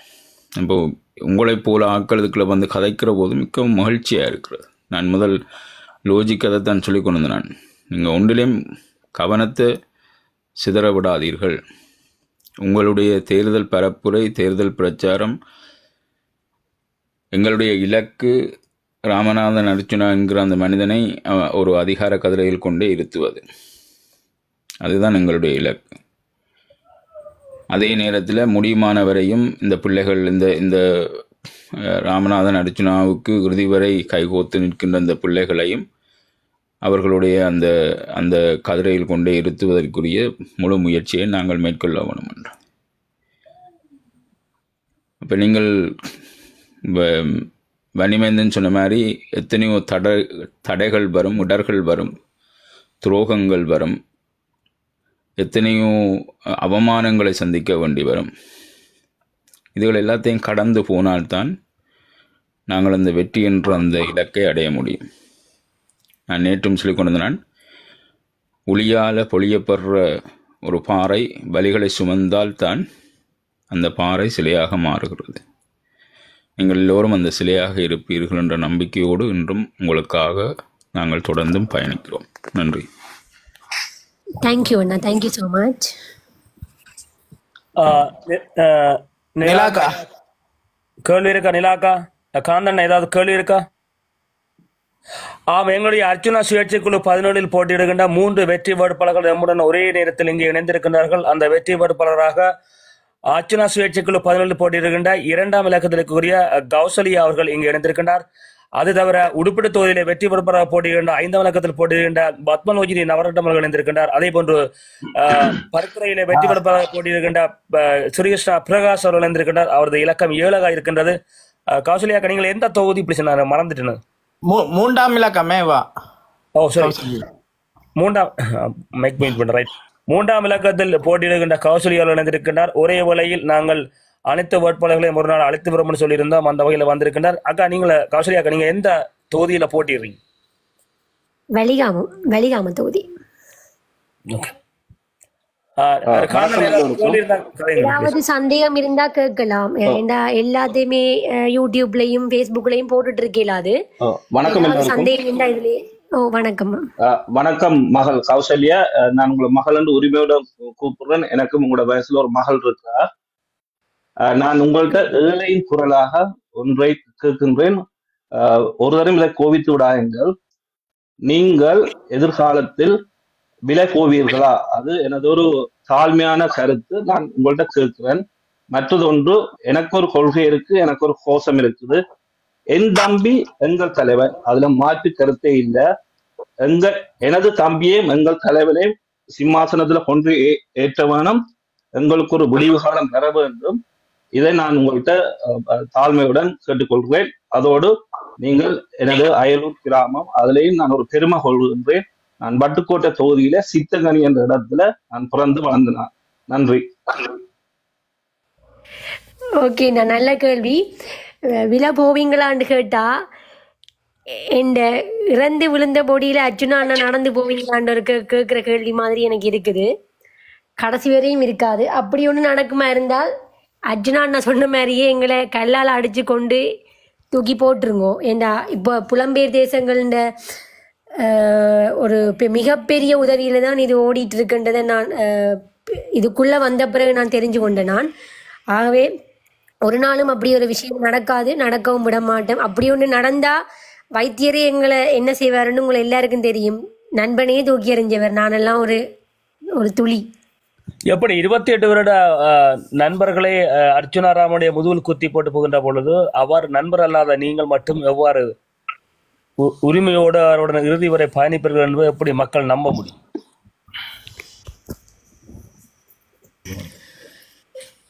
ஏனென்று சொன்னா எனக்கு நான் இவ்வளவு காலம் அவர் டாக்டரை வந்து சிறைவாசல்ல ஒவ்வொரு முறையும் நான் போய் சந்திக்க வந்த ஒரு நம்பிக்கை தான் இன்று வரையும் அவருக்கு என்னல இருந்தது. வேறு எதுவுமே எந்த காரணமுமே இல்லை. அந்த ஒரு நம்பிக்கையில தான் இன்று வரையும் வைத்தியரோட வந்து இந்த ஒரு குழுண்ட அரசியல் கட்சிக்குள்ள நான் இணைஞ்சதுக்கான காரணம் அவர் தான். நான் என்ன கொண்டு நடத்துறதும் வைத்தியர் அர்ச்சுனா தான். நான் அவரை கொண்டு நடத்தில்லை, அவர் தான் என்னை கொண்டு நடத்தி கொண்டிருக்கிற. லோஜியக்காவையும் சரி, பிரகாஷ் அண்ணாவையும் சரி, எங்களோட ஏனைய பார்ட்டிசிபென்ட்ஸையும் சரி, எங்களை கொண்டு நடத்தினது அவர் தான். ஆனால் அவரை வழி தவறி நடந்தாக்கள் தான் இந்த குழுவுக்குள்ள வந்து ஒரு பிரச்சனையா போனது என்றது எந்த கருத்து. உங்கள ஒரு குற்றச்சாட்டு இருக்க வாட்ஸ்அப்பில் போட்டிருக்கான் பேசுறேன். இப்போ பிறகு கேள்வி மன்னிச்சு கொடுங்க, வாட்ஸ்அப்பில் போட்டிருக்காங்க. அதில் என்ன சொல்லிக்கிறாங்க அப்படின்னா 3 பேர் கேட்டிருக்காங்க. என்ன அப்படின்னா, நீங்கள் ஒரு சட்டத்திறனியாக இருக்கின்ற பொழுது அர்ச்சுனா ராமநாதன் உங்களை மிகவும் நம்பிக்கைக்குரிய ஒருவராக சட்டத்திறனியாக அவர் அறிவித்திருக்கின்றார். அப்படியானால் அர்ச்சுனா ராமநாதன் சில பதிவுகளை முகநூலில் பதிவிடுகின்ற பொழுதோ அல்லது பேசுகின்ற பொழுதோ ஏன் அதனை உங்களால் கண்ட்ரோல் படுத்த முடியவில்லை என்கிற கேள்வி இப்பொழுது கேட்கப்பட்டிருக்கிறது. அதுக்கு உங்களுடைய பதில்? நல்ல கேள்வி. ரீதியில வந்தது, மெசேஞ்சர், வாட்ஸ்அப் எல்லாத்துலயும் வந்தது. அண்ணாவை கண்ட்ரோல் பண்ணுங்க எல்லாரும் வடிவா யோசிச்சு கொள்ளுங்க. யாருமே அவரை கண்ட்ரோல் பண்ண இயலாது. அவர் எடுக்கிறது தான் முடிவு. இதுல நின்று நான் என்னதான் கதைச்சாலும் என்னதான் சொன்னாலும் அவர் எடுக்கிறது தான் முடிவு. அது சகோதரன் சொன்னா கூடி அவர் அதை கேட்க மாட்டார். அப்ப உங்களுடைய வேட்பாளருடைய அல்லது கட்சியினுடைய ஏனையவருடைய விடயங்களை கேட்காத ஒரு தலைவர் ஏனைய மக்களுடைய கோரிக்கைகளை எப்படி கேட்பார் என்ற கேள்வியை அடுத்ததாக கேட்டுக்கிறாங்க. எல்லார விஷயங்களையும் அவர் கேட்பார். ஒப்பீனியன்ஸ்ன்றது கட்டாயம் வரணும். இப்போ ஃபீட்பேக்கள் வந்து கட்டாயம் வரணும். நாங்கள் எதை செய்யணும் அதை செய்யக்கூடாது, எதை கொண்டு நடத்தணும்ன்றதை முடிவெடுக்கிறது அது கட்டாயம் எங்களோட இந்த குழுண்ட தலைவராக தான் இருப்பார். தொடர்ந்து அர்ச்சுனா ராமநாதன் மீது அவதூறு வருவதற்கான காரணம் என்ன? இது அவர் மீது உள்ள தவறா, எதிரிகள் விடுகின்ற தவறா? விளங்கியில அர்ச்சுனா ராமநாதன் மீது தொடராக அவதூறு பரப்புவதற்கான காரணம் என்ன? இது அவர் மீது உள்ள தவறா அல்லது எதிரிகள் விடுகின்ற தவறா? வளர்ந்து வரைக்குள் விமர்சனங்கள் 1000 வரத்தானே செய்யும். அது தட்டி கழிச்சு கொண்டு போவத்தானே. என்ன நான் தவறுகள் என்று எதையுமே அவரிடத்துல பார்க்கல. எப்பயுமே உண்மையா இருக்கிறார், உண்மையை கதைக்கிறத வந்து எப்பயுமே கேலி கூத்தா நினைக்கிற ஒரு புறமும் இருக்குது. உண்மையை கதைக்கிறார் என்று சொல்லி அவரை தூக்கி வச்சுக்கிற சனங்களும் இருக்குது. அவ்வாறான ஆக்களை தான் நான் இதில் இருக்கிறார்களையும் பார்க்குறேன், அவருக்கு ஆதரவாக இருக்கிறார்களையும் நான் கண்டுகொள்கிறேன். ஹலோ, வணக்கம் அக்கா. வணக்கம் அம்மா, தங்கச்சி. நான் கேள்வி கேட்கலையம்மா உங்களை. நான் ஒரு காலில் விழுந்த ஒரு பணிவான வேண்டுகோள் என்னென்று சொல்லி சொன்னால், உங்கள்ட இறுதி மூச்சு இருக்கும் வரை நீங்கள் மட்டுமில்லை, மற்ற இருக்கிற 2 பிரகாஷன்னா சரி, அக்கா நீங்கள் டீச்சர் நீங்களும் சரி, இறுதி மூச்சு வரையும் எங்கட அச்சனாண்டா இதில் நீங்கள் பக்க பலமாக இருக்கும். இடக்கை வழக்கை பின்னென்று சொல்லி அப்படியே நீங்கள் 3 பேரும் உங்கள்ட இறுதி மூச்சு விடும் வரையும், அது வரையும் இது எந்த தாழ்மையான ஒரு பணிவான உங்களோட காலில் விழுந்து கேட்குற ஒரு பணிவான வேண்டும். என்ன எப்படி என்ன தாரன் என்ன காசுக்குண்டு சொல்லி இல்லை, பதவி ஆசை சரி, என்ன ஆசை சரி, என்னத்தை தான் காட்டினாலும் உங்களோட இறுதி மூச்சு வரை நீங்கள் அந்த பிள்ளையோடு இருக்க வேணும். அப்படித்தான் உங்களுக்கு ஏதேனும் கஷ்டங்கள்னா இங்கே இருக்கிற நாங்கள் புலம்பெயர் ஆட்கள்கிட்ட நீங்கள் பர்சனலாக அப்படி எங்களை கேட்கலாம். ஆனால் ஒரு காலத்திலும் இப்போ நடக்கிற மாதிரி இனி ஒரு காலத்திலையும் இப்படி ஒரு பிரச்சனையை நாங்கள் கேட்கவும் கூடாது. கேட்கறதுக்கு எங்கள்ட மனதில் சக்தியும் இல்லை. அர்ச்சனா சொன்ன மாதிரி எங்கள்ட இதயத்தில் பலமும் இல்லை. அதுதான் நான் காலில் விழுந்து எல்லாரையும் கேட்குற ஒரு பணிவான வேண்டுகோள். இது ஏதாவது குறை இருந்தால் நீங்கள் மன்னிச்சு கொள்ளுங்க. இது சரியா தான் நடக்கிறீங்க. காலப்போக்கில அம்மா இதுதான் பிரச்சனை. நீங்க உங்களை பிள்ளை சொல்லல, காலப்போக்கில இப்படியான ஒரு பிரச்சனைகள் நெடுகளும் கேட்டு கேட்டு கேட்டு கேட்டு கேட்டு அந்த காலத்துல இருந்து 95ஆம் ஆண்டுல இருந்து இதை கேட்டு கேட்டு கேட்டு கேட்டு கேட்டு கேட்டுக்கண்டே வரோம். 95ல் 92ல் என்று நினைக்கிறேன். 92 93ல் இருந்து கேட்டு கேட்டு கேட்டுக்கொண்டே நாங்கள் வளர்ந்தனாங்க. ஆனால் இப்போ இனி எங்கள்கிட்ட அப்படி ஒரு கதையை கேட்குறதுக்கோ அப்படி ஒரு நியூஸை எங்கள்கிட்ட மனதில் ஏற்கிறதுக்கோ எங்கள்கிட்ட தெம்பில்லை. அதைத்தான் நான் சொல்லுறேன். ஆனால் பிள்ளையா இருந்தால் மன்னிச்சு கொள்ளுங்க. சரியம்மா. என்னன்னு சொன்னா எந்த தனிப்பட்ட பிரச்சனையே தோண்டி எடுத்து என்ன பின்னுக்கு போகணும், இவரை விட்டு வெளியே அரசியல் கட்சிகள்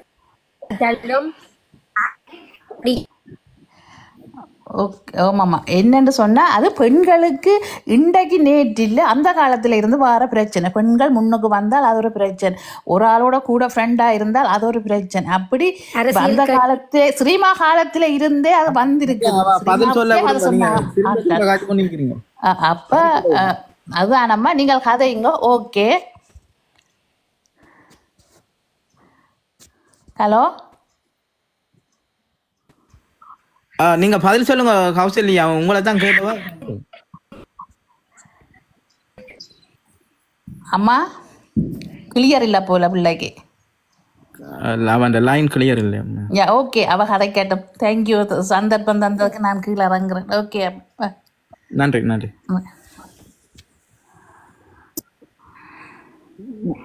கௌசல்யா நிக்கிறீங்களா? ஹலோ. அக்கா கேட்ட கேள்விக்கு உங்களோட பதில்.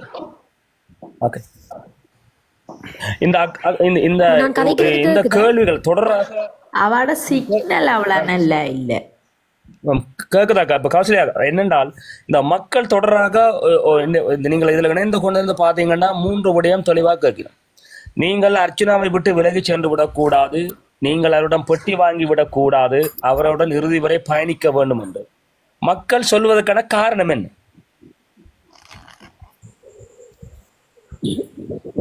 ஏனென்று அவர் என்ன சொன்னா, அவர் இந்த 168 நாள் அவர் பயணிக்கிறார். அவர் பார்த்து எல்லாரையுமே துரோகிப்பட்டம் கொடுத்துட்டார். துரோகிப்பட்டம் கொடுத்ததுன்னு 1-2 நாள்ல சும்மா கொடுத்து சும்மா டக்குண்டு ஒரு விஷயம் 2 விஷயத்தை நோட் பண்ணி கொடுத்ததுன்னு சொல்லி மக்கள் நினைக்கலாம். ஆனா அப்படி ஒரு விஷயம் இல்லை.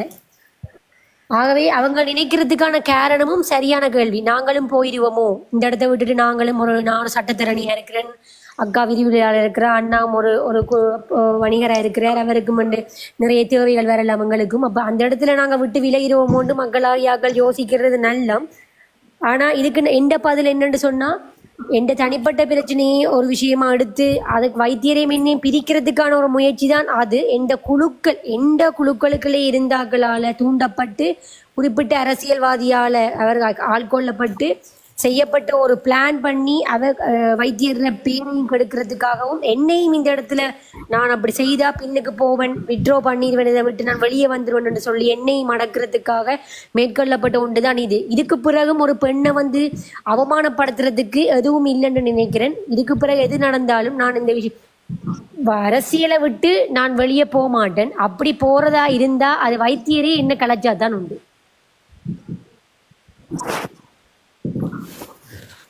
எக்ஸலண்ட் கௌசல்யா. நான் நீங்க எனக்கு உங்களை விட பெரிய மகள் எனக்கு இருக்கு. இந்த மகளை விட நீங்க சின்ன பிள்ளை. But you are such a wonderful talented girl. Very proud of you, Amma. Thank you, Akka. Wish you all the best, Adava. Okay then. All the very best. Okay, very proud of you. Take care. Bye bye. Okay, now ஏதாவது questions இருக்கா? நன்றி. இதே மாதிரி எப்பயும் இருந்தா சந்தோஷம். அக்கா உங்கள்கிட்ட கௌசல்யா உங்கள்கிட்ட ஒரு கேள்வி உண்டு. என்னன்னா உங்கள்ட்ட நீங்கள் ஒரு கட்சியினுடைய வேட்பாளராக போட்டுறீங்க. உங்களோட 2 வேட்பாளர்கள் இணைந்திருக்கிறார்கள். உடுப்பட்டியினுடைய வெற்றி வேட்பாளர் 5ஆம் இலக்கத்து போட்டியிட்ட பத்மலோஜினி நவரத்னம். அதே போன்று பிரகாசன் பரிந்துரையில் 7ஆம் இலக்கத்தில் போட்டிருந்த பிரகாசன் இருக்கிறாங்க. இவங்க 2 பேர் தொடர்பாக உங்களுடைய கருத்து பார்வை எப்படியக்கா இருக்கு? உண்மையிலேயே எங்கட கட்சியின் எங்கட குழுவுண்ட 2 தூண்கள் 2 பேரும் நாங்கள் எப்படி ஒரு சுச்சுவேஷன்ல வைத்தியரும் சட்டத்திறனியா இப்ப இன்றைய நிலைமையில இருக்கிறேன்றதை என்னால் வெளியே சொல்ல இல்லாது. எப்படி ஒரு இக்கட்டான சூழ்நிலையில இருந்து கொண்டுதான் நான் இப்பயும் இருந்து கதைச்சு கொண்டிருக்கிறேன். ஆனாலும் அவங்க லோஜியக்காவும் பிரகாஷ் அண்ணாவும் யாழ்ப்பாணத்துல இருந்து கொண்டு என்னென்ன கன்வின்சிங் செய்யறாங்க எல்லாமே அவங்க 100% நானும் வைத்தியரும் இல்லாத இடத்துலேருந்து 100% அவங்களால விஷயங்களை செய்து கொண்டிருக்கிறாங்க. என்னை பொறுத்தவரையும் வைத்தியரோட சேர்ந்து அவங்களும் கட்டாயம் போகணுமென்றது தான் என்ற ஒரு ஆதங்கமாக இருக்குது. அந்த ஆஃபீஸ் ஓப்பனிங் கூடி லோஜியக்கா பிரகாஷ் அண்ணாவும் இதுவரையும் எனக்கு தெரிஞ்சு அவங்கள்ட்ட தனிப்பட்ட காசை பயன்படுத்தி தான் அவங்க தங்களோட செலவுகளை மேற்கொண்டுட்டு இருக்கிறாங்கன்றதை நாங்கள் டிஸ்கஷனில் அறிஞ்ச பிறகு தான் எனக்கு தெரியும். லோஜியக்கா சொன்ன பிறகு உண்மையிலேயே நான் அக்காட்ட சொன்னான், நீங்கள் தனிப்பட்ட காசை பயன்படுத்த வேண்டிய தேவையே இல்லைக்கா, என்னென்ன செலவழிச்சோம்னு ஒரு எஸ்டிமேட்டை போடுங்க, பில்லோட கொண்டு கடைசியாக எல்லாம் முடிய டாக்டர்கிட்ட கொண்டு கொடுங்க, அதுக்குரிய காசை நாங்கள் தனிப்பட்ட ரீதியில் செய்கிற அளவுக்கு இதில் எங்கேயுமே இல்லைன்னு சொல்லி அதை கூடிய அவங்க ஏற்கே இல்லை. ஆஃபீஸ் ஓப்பனிங்லேருந்து ஃப்ரம் ஸ்டார்டிங் நாமினேஷன் போட்டதுலேருந்து இன்று வரையும் அவங்களோட தனிப்பட்ட செலவில் தான் அவர்கிட்ட பிரகாஷ் அண்ணாட தனிப்பட்ட காரில் தான் அவங்க 2 வரையும் செல்கிறாங்க. என்னை பொறுத்தவரையும் ஒரு நலனுமே எதிர்பார்க்காம 100% இறங்கி செய்கிறார்கள் என்று சொன்னா பிரகாஷ் அண்ணாவும் லோஜியக்காவும் தான். உங்களோட கட்சிக்குள்ள இருக்கிற குற்றம் அது மிக முக்கியமான கேள்வி, பிரதானமான கேள்வி, பொறுப்பா பதில் கொடுங்க. உங்களோட கட்சிக்குள்ள ஏனைய கட்சி வேட்பாளருக்கு தலைவராகிய அர்ச்சுனா ராமநாதன் ஐயா அவர்கள் நிதி கையளிக்கவில்லை, அல்லது அவர்கள் கேட்ட விஷயங்கள் போஸ்டரா இருக்கட்டும் அல்லது வேற விஷயங்களா இருக்கட்டும், அது எதனையும் அவருக்கு அளிக்கப்படாத காரணத்தினால்தான் சில பிளவுகள் ஆரம்பித்தது என்கிற குற்றச்சாட்டு உங்களோட கட்சியில் உள்ளவர்கள் இருந்து பிரிந்து செல்ல முற்படுகின்றவர்கள் அல்லது பிரிந்தவர்கள் வைக்கப்பட்ட குற்றச்சாட்டா இருக்குது. இது ஒரு பக்கம் உங்களோட கருத்து. இந்த குழுவில் எல்லாருக்குமே எல்லா விஷயமும் தலைவராக இருந்தவர் டாக்டர் செய்து கொண்டு தான் இருக்கிறார். பண விஷயமா இருந்தாலும் சரி, வேறு வேறு தேவைகளாக இருந்தாலும் சரி. ஆனாலும் தனிப்பட்ட முறையில் தனிப்பட்ட முறையில் குறிப்பிட்ட பணங்களை கேட்கக்குள்ள அதை வைத்தியர் மறுத்துட்டேன். அப்படி எங்களால் செய்யலாது. உங்களுக்கு தேவைன்னு சொன்னா நீங்களே போய் உங்களுக்குரிய என்னென்ன தேவையோ அந்த தேவையை காட்டி அதுக்குரிய ஒரு போஸ்டர் அடிக்க போறோமா, அந்த போஸ்டருக்குரிய பில்லை காட்டுங்க. அதை அந்த குறிப்பிட்ட உத்தியோகபூர்வ தளத்துல கொண்டே காட்டி அதுக்குரிய பேமெண்ட்டை நீங்க டிரெக்டா அந்த பிரிண்டர்ஸுக்கே அனுப்ப சொல்லுங்க. ஸோ அதுக்குரிய விஷயங்களை ஒரு சில பேர் அதை ஏற்காமல் விட்டதும் காரணமும் அதுக்குள்ள ஒரு வைத்தியர் அந்த பணத்தை நான் கையால தரமாட்டேன், நீங்க வேணுமென்று சொன்னா அதுக்குரிய பொறுப்பு நான் ஏற்கனவே வைத்தியர் சொல்லியிருக்கிறேன், நான் கையால வாங்குற பணத்துக்கு மட்டும்தான் நான் பொறுப்பு சொல்லுவேன். அந்த ஒரு காரணத்தால வந்ததுதான் இப்படியான ஒரு விஷயம். இன்னொரு கேள்வி நான் கேளுங்க. இன்னொரு கேள்வி, அர்ச்சுனா ராமநாதன் மீது 18 வழக்குகள் பதிவு செய்யப்பட்டிருக்கிறேன். நான் நினைக்கிறேன் இந்த ஒரு வழக்கு புதிதாக பதிவு செய்யப்பட்டதாக தகவல் எனக்கு தெரியவில்லை, முடிந்தால் உறுதிப்படுத்துங்கள். ஒன்று செய்யப்பட்டுள்ளதாக கூறப்படல. அப்படி பார்த்தால் 19 வழக்கு வைத்துக் கொள்வோம். அந்த 19 வழக்கு தொடர்பாக அந்த வழக்குகள் அத்தனையும் கையாள்வது யார், நீங்களா அல்லது வேறு சட்டத்திறனிங்களா? என்னன்னு சொன்னா இதுல ஒரு தெளிவு நான் கொடுக்கணும் விரும்புகிறேன். வழக்குகள் ஒரு வழக்குக்கு ஒரு சட்டத்தரணி தான் இருக்கணுமான்னு கேட்டா இல்ல, அது வைத்தியர் தனக்கு விரும்பின எத்தனை சட்டத்தரணிகளையும் ஒரு வழக்குக்கு அவர் அமர்த்தலாம். ஆனாலும் இது ஒவ்வொரு மன்னர் வழக்கா இருக்கட்டும், சாவகச்சேரி வழக்கா இருக்கட்டும், யாழ்ப்பாண வழக்கா இருக்கட்டும், இல்லை இனி புதிதாக போடப்படுற வழக்கா இருக்கட்டும், எல்லாம் ஓவராலா நான் ஒரு ஓவியூ பண்ற ஒரு ஆளா இருக்கிறேன். மன்னர் வழக்குல பதிவு செய்யப்பட்ட சட்டத்தரணியா ஒரு குறிப்பிட்ட பெயர் சொல்ல விரும்பல, நான் அந்த சட்டத்தரணி இருக்கிறான் மன்னர் வழக்குல. அதே மாதிரி யாழ்ப்பாண சாவகச்சேரி வழக்குல வைத்தியர் ரிமாண்ட் பண்ணப்பட்ட பிறகுதான் அந்த வழக்கை நான் எடுத்து நான் என்ன நடந்திருக்கேன். அதுவரையும் அந்த வழக்கை இந்த சட்டத்தரணி பார்த்தாருன்றது எல்லாருக்குமே தெரியும். அதுக்கு பிறகுதான் அந்த வழக்கு, அந்த குறிப்பிட்ட 3 வழக்கையும் நான் எடுத்து செய்து அந்த வழக்கு இப்ப குறிப்பிட்ட ஒரு ஆக்கள்கிட்ட நாங்க செய்யக்கூடிய ஆக்கள்கிட்ட கொடுத்துருக்கிறோம். அதே மாதிரி இது எல்லா வழக்குகளையும் தனிப்பட்ட ரீதியில என்ன நடக்குது, என்ன விஷயம் நடக்குதுன்றதை வந்து நான் நோக்கி கொண்டு இருக்கிறேனே ஒழிய ஒவ்வொரு வழக்குக்கும் ஒரு குறிப்பிட்ட அந்த ஏரியா சட்டத்தரணிகளை வந்து நாங்க நியமிச்சிருக்கிறோம். அந்தந்த சட்டத்தரணிகள் எங்களுக்கு அதுக்கேற்ற மாதிரியான பதில்களை தர நான் அதை வந்து வைத்தியருக்கு சொல்லி அதுக்கேற்ற மாதிரியான ஒரு வேயில தான் போய் கொண்டிருக்குது. ஏண்டா ஒரு வழக்கு 2 வழக்குண்டா பரவாயில்ல, 18-19 வழக்கு ஒரு ஆள் வச்சிருக்கண்டீங்க. யோசிக்கணும், யோசிக்கணும் நீங்கள் வந்து அதுவும் ஒவ்வொரு இடத்துல. ஸோ அப்படித்தான் நாங்கள் அந்த விஷயங்களை வந்து எங்களுக்கு நம்பிக்கையான பேரை கூடி சொல்லல அந்த இடத்துல. ஏண்டா அதுக்குள்ள குளறுபடி நடந்துடும். பிறகு எங்களுக்கு நம்பிக்கையான சட்டத்திறனிகளை வச்சு நாங்கள் ஒவ்வொரு வழக்கையும் வந்து செய்து கொண்டிருக்கிறோம். இன்னமொரு கேள்வியாக்கா, துர்காவின் குரலில் துள்ளி பாய்கிற வீரம் தெரிவதால இது வீரமாக ரெண்டு நீங்கள் சரியான பதில் கொடுப்பீங்க. என்ன முறியெடுப்பு பதில் நாங்கள் கொடுக்க வேண்டிய காலம் இருக்கிறபடியா நேரடியாக கேட்கிறேன். பொறுப்பாக போய் சொல்லுங்க. அதாவது கௌசல்யா என்கின்ற இந்த வேட்பாளர் அர்ச்சனா ராமநாதனுடைய ஒரு வழக்கில் எதிராளியாக வந்தவர் எனவும், அவர் இப்பொழுது திடீரென அர்ச்சனாவுடைய வேட்பாளராக மாறி அர்ச்சனாவுக்கு துரோகத்தை விளைவிக்க வந்திருக்கின்ற ஒரு கருப்பாடு என்கின்ற வகையில உங்களுக்கு எதிராக உங்களை பிரிந்து சென்றவர்கள் அவர் சார்ந்த எதிராளிகளால் பரப்புரை வைக்கப்படுகிறது. இது தொடர்பாக உங்களோட பார்வை? நிச்சயமா இல்லை. நான் ஒரு வழக்கில் எதிராளியும் இருக்கும் வழக்காளியும் இருக்கும். எதிராளி சைட்டில் ஒரு சட்டத்திறனி எழும்புறாங்களா அப்பிய பண்ணுறாங்களான்றதை பார்க்கணும். குறிப்பிட்ட சொன்ன ஆக்கள் வந்து அந்த ஆண்டு நடந்த வழக்கு ரெக்கார்டில் எடுத்து பார்க்கலாம். அப்பியரன்ஸ் மார்க் பண்ணியிருப்பாங்க. எந்தெந்த சட்டத்திறனிகள் எதிராளி தரப்பில் வந்து எழும்பி நின்றவன்னு சொல்லி அதை நீங்கள் வடிவாக செக் பண்ணிக்கொள்ளலாம். மன்னர் நீதிமன்றத்தில் வழக்கு நம்பர் B790 2024 வழக்கு நம்பர் வடிவா போய் செக் பண்ணி பார்க்கலாம். எதிராளிகள் எழுமினன்னு சொல்லி அடுத்த ஹியரிங்ல இருந்து நான் எனது மனச்சாட்சிக்கிறங்க நான் வழக்காளி வைத்தியர் அர்ஜுனாக்காக நான் வழக்காடினேன். அந்த நிமிஷத்திலிருந்து இன்று வரையும் என்ன ஏன் வைத்தியர் 2 வரையும் நம்புறாருன்னு சொன்னா அவருக்காக நின்ற அனைத்து ஒரு சில சட்டத்திறனிகள்ல அவருக்கு நம்பிக்கை இல்லாமல் போனதாலையும் அதுல வந்து நான் வந்து நம்பிக்கை பூர்வமா நடந்ததாலேன்னா நான் 2 வரையும் அவரை நிற்கிறேன். இல்லாட்டி என்ன துரோகின்னு சொல்லி கூட்டிட்டு போறதுக்கும் கன நேரம் எடுக்காது. அது நாளைக்கு நடக்கலாம், நாளண்டைக்கு நடக்கலாம், இன்றைக்கும் நடக்கலாம். ஆகவே நீங்க கேட்ட கேள்விக்கான பதில் நான் வழக்கு நம்பரோட சொல்லியிருக்கிறேன்.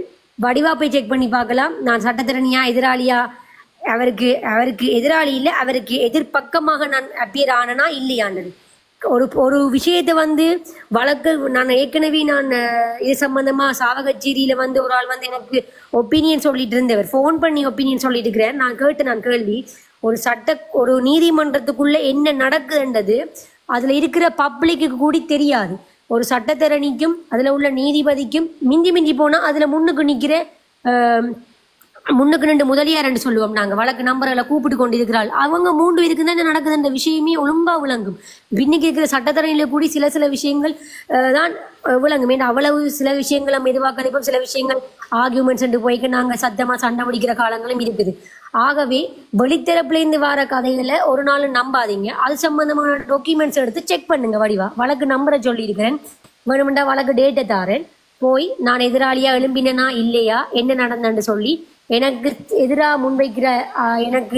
எதிராக வந்து குற்றச்சாட்டுகளை முன்வைக்கிறார்கள் வந்து வடிவா போய் பார்க்கலாம். எத்தனையோ சட்டத்திறனிகள் எழும்பாம இருந்தவை. ஆனா என்ன மட்டும் குத்தி காட்டுறதுக்கான காரணம் வேறு காரணமும் இருக்குது. ஆனா அந்த காரணமும் வந்து ஒரு ஒரு சட்ட ரீதியான தொழில் தர்மம். அந்த தொழில் தர்மத்திலேருந்து தொழில் தர்மத்துக்காகத்தான் நான் 2 வரையும் நான் வைத்தியரோட நிற்கிறேன். இல்லாட்டிக்கு நானும் ஒரு கைகூலியா காசுக்கு போற ஆளா இருந்தா நானும் வடிவா எழுப்பி நின்றுப்பேன். உங்கள் மீது தொடராக இவ்வாறான அவதூறுகள் வைப்பதற்கான காரணம் நீங்க வெந்து விடுவீர்கள் என்ற அச்சமா அல்லது தனிப்பட்ட சில விஷயங்களா?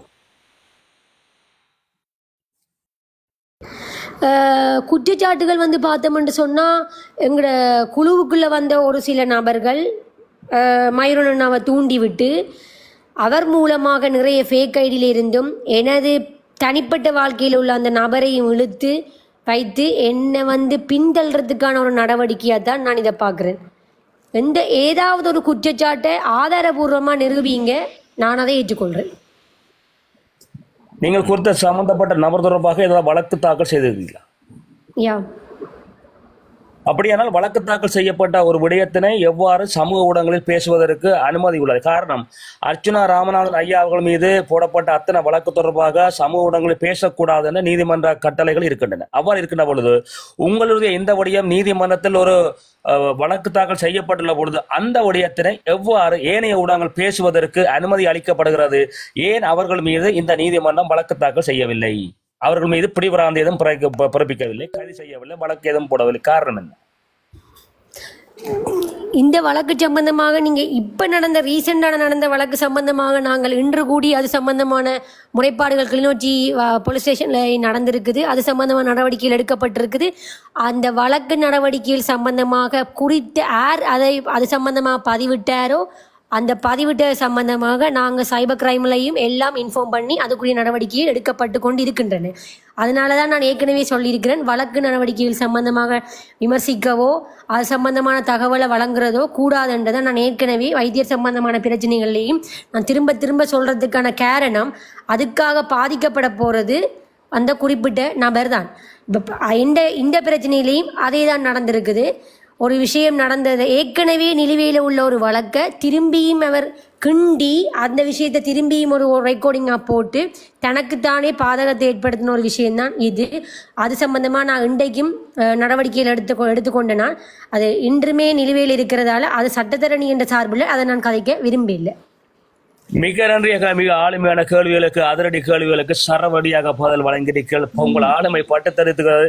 தயவு செய்து எதிரிகளே, நான் இந்த கேள்வியை கேட்டதின் காரணம், இதுவரை அர்ச்சுனா ராமநாதன் உள்ளிட்டவர்கள் மீது இவ்வாறான எந்தவித கேள்விகளையும் நான் இதுவரை கேட்டதே கிடையாது. காரணம் வேறு. ஆனால் இன்று முதலாக இந்த வன்னி மைந்தன் டெக்ஸ்ட் லைஃப்க்கு முதலாக வந்த சட்டத்தரணி என்ற பெருமையை தட்டி செல்கின்ற கௌசல்யாவிடம் இந்த கேள்விகளை கேட்பதற்கு 2 காரணங்கள் இருக்கின்றன. ஒன்று, அவர் மீது வீசப்படுகின்ற அவதூறுகளை துடைக்கப்பட வேண்டும், இந்த தளத்தில் வைத்து அவை கழுவப்பட வேண்டும். 2, இவரது ஆளுமை முற்று முழுதாக வெளிப்பட வேண்டும் என்பது எனது நோக்கு.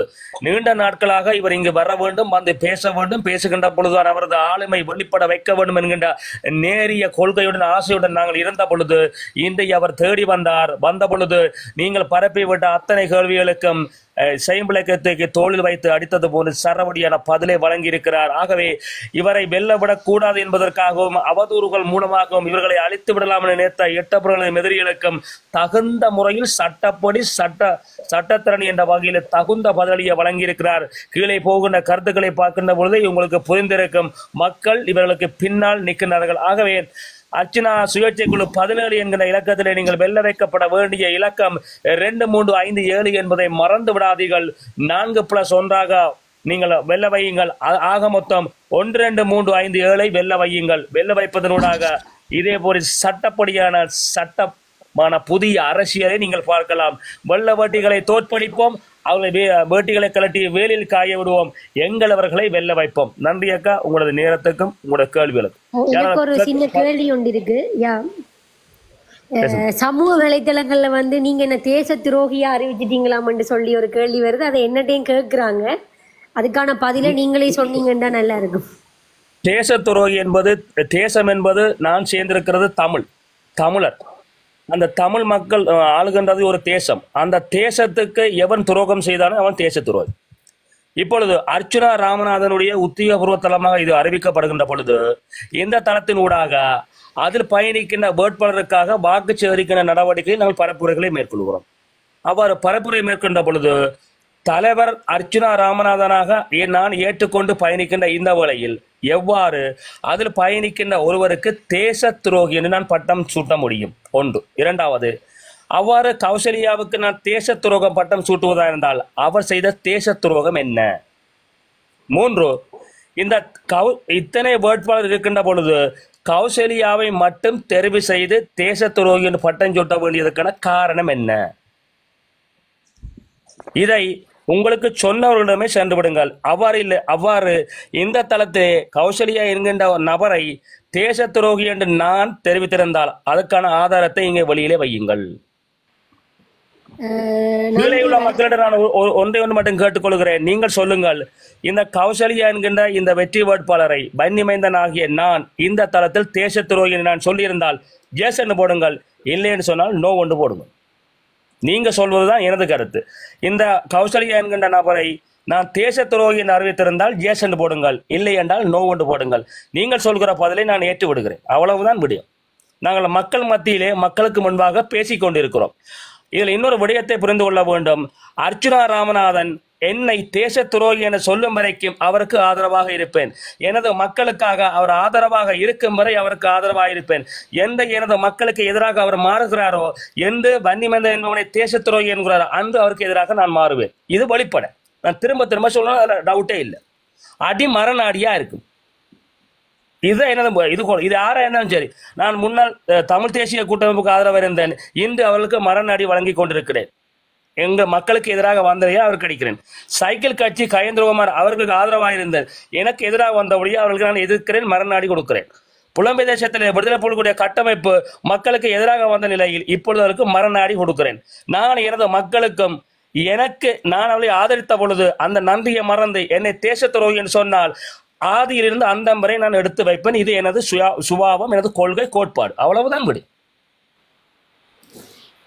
அவரே இதில் இன்னொன்று சொல்லிக் கொள்கிறேன். வைத்தியரே என்ன தேசத்துறை என்று சொன்னாலும் நான் அவரை விட்டு என் உயிர் போகும் வரையும் நான் அவருக்காக நின்று வேலை செஞ்சுட்டு தான் நான் போவேன். அதையும் நான் இதில் அட்மிட் பண்ண விரும்புகிறேன். ஒரு கேள்வி ஒன்று கேட்கிறேன். நான் உங்களை சுற்றி ஒரு துரோக கூட்டங்கள் இருக்குது, அவைகளை முறியடிக்கிறதுக்கு உங்கள்கிட்ட என்ன திட்டம் இருக்கு? உங்களை சுற்றி இருக்குது.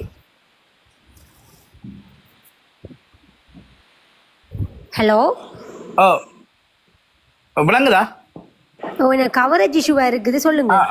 என்னன்னு சொன்னா, உங்களை சுத்தி ஒரு துரோக கூட்டங்கள் இருக்குது. அந்த கூட்டத்தை முறியடிக்கிறதுக்கு உங்கள்கிட்ட என்ன திட்டம் வச்சிருக்கிறீங்கள்? அது எல்லாத்துக்குமே அண்ணா இருக்கிறார். எல்லா விஷயத்தையுமே அவர் தான் பார்த்து கொண்டிருக்கிறார். திட்டம் போட்டு செய்யற அளவுக்கு இங்க அது திட்டம் போட்டு தான் செய்யணும். என்னன்னு சொன்னா, உங்களை சுத்தியே உங்களுக்குள்ளேயே இருக்கு. நம்ம என்ன அது எல்லாமே அண்ணா பார்த்து கொண்டிருக்கிறார். அவர் செய்யற ஒரு விஷயமும் இங்க நாங்க பின்னுக்கு இருந்து தூண்டி விடவும் இல்லை. பின்னுக்கு இருந்து நாங்க எந்த விஷயமும் இதை செய்யுங்கண்ணா அதை செய்யுங்கண்ணான்னு நாங்க சொல்லவும் இல்லை. அவ்வளவுமே அவர் வடிவா நோட் பண்ணி அவர் போட்ட பிளான்ல அடிச்சு கொண்டு தான் இருக்கிறார். அவர் நாமினேஷன் போட்ட காலத்துல இருந்து எல்லாம் ஒவ்வொரு ஸ்டெப்பா நோட் பண்ணி வந்து தான் கண்டுபிடிச்சு அடிச்சு இன்றைக்கு நண்பனா இருந்தாலும் கூடி இதுதான் இந்த விஷயம் தான் சொல்லி பப்ளிக் அறிவிச்சவர். காரணம், அவர் ஏன்னா இப்படி செஞ்சனீங்க, ஏன் இப்படி சொன்னீங்கன்னு கேட்டதுக்கு அவர் சொன்னது, நான் போகாட்டியும் பரவாயில்ல, திரும்பியும் வெள்ளவட்டி அரசியல் செய்யறதாக என் மூலமா போறதை நான் அனுமதிக்க மாட்டேன். ஒரே வார்த்தையில முடிச்சேன்.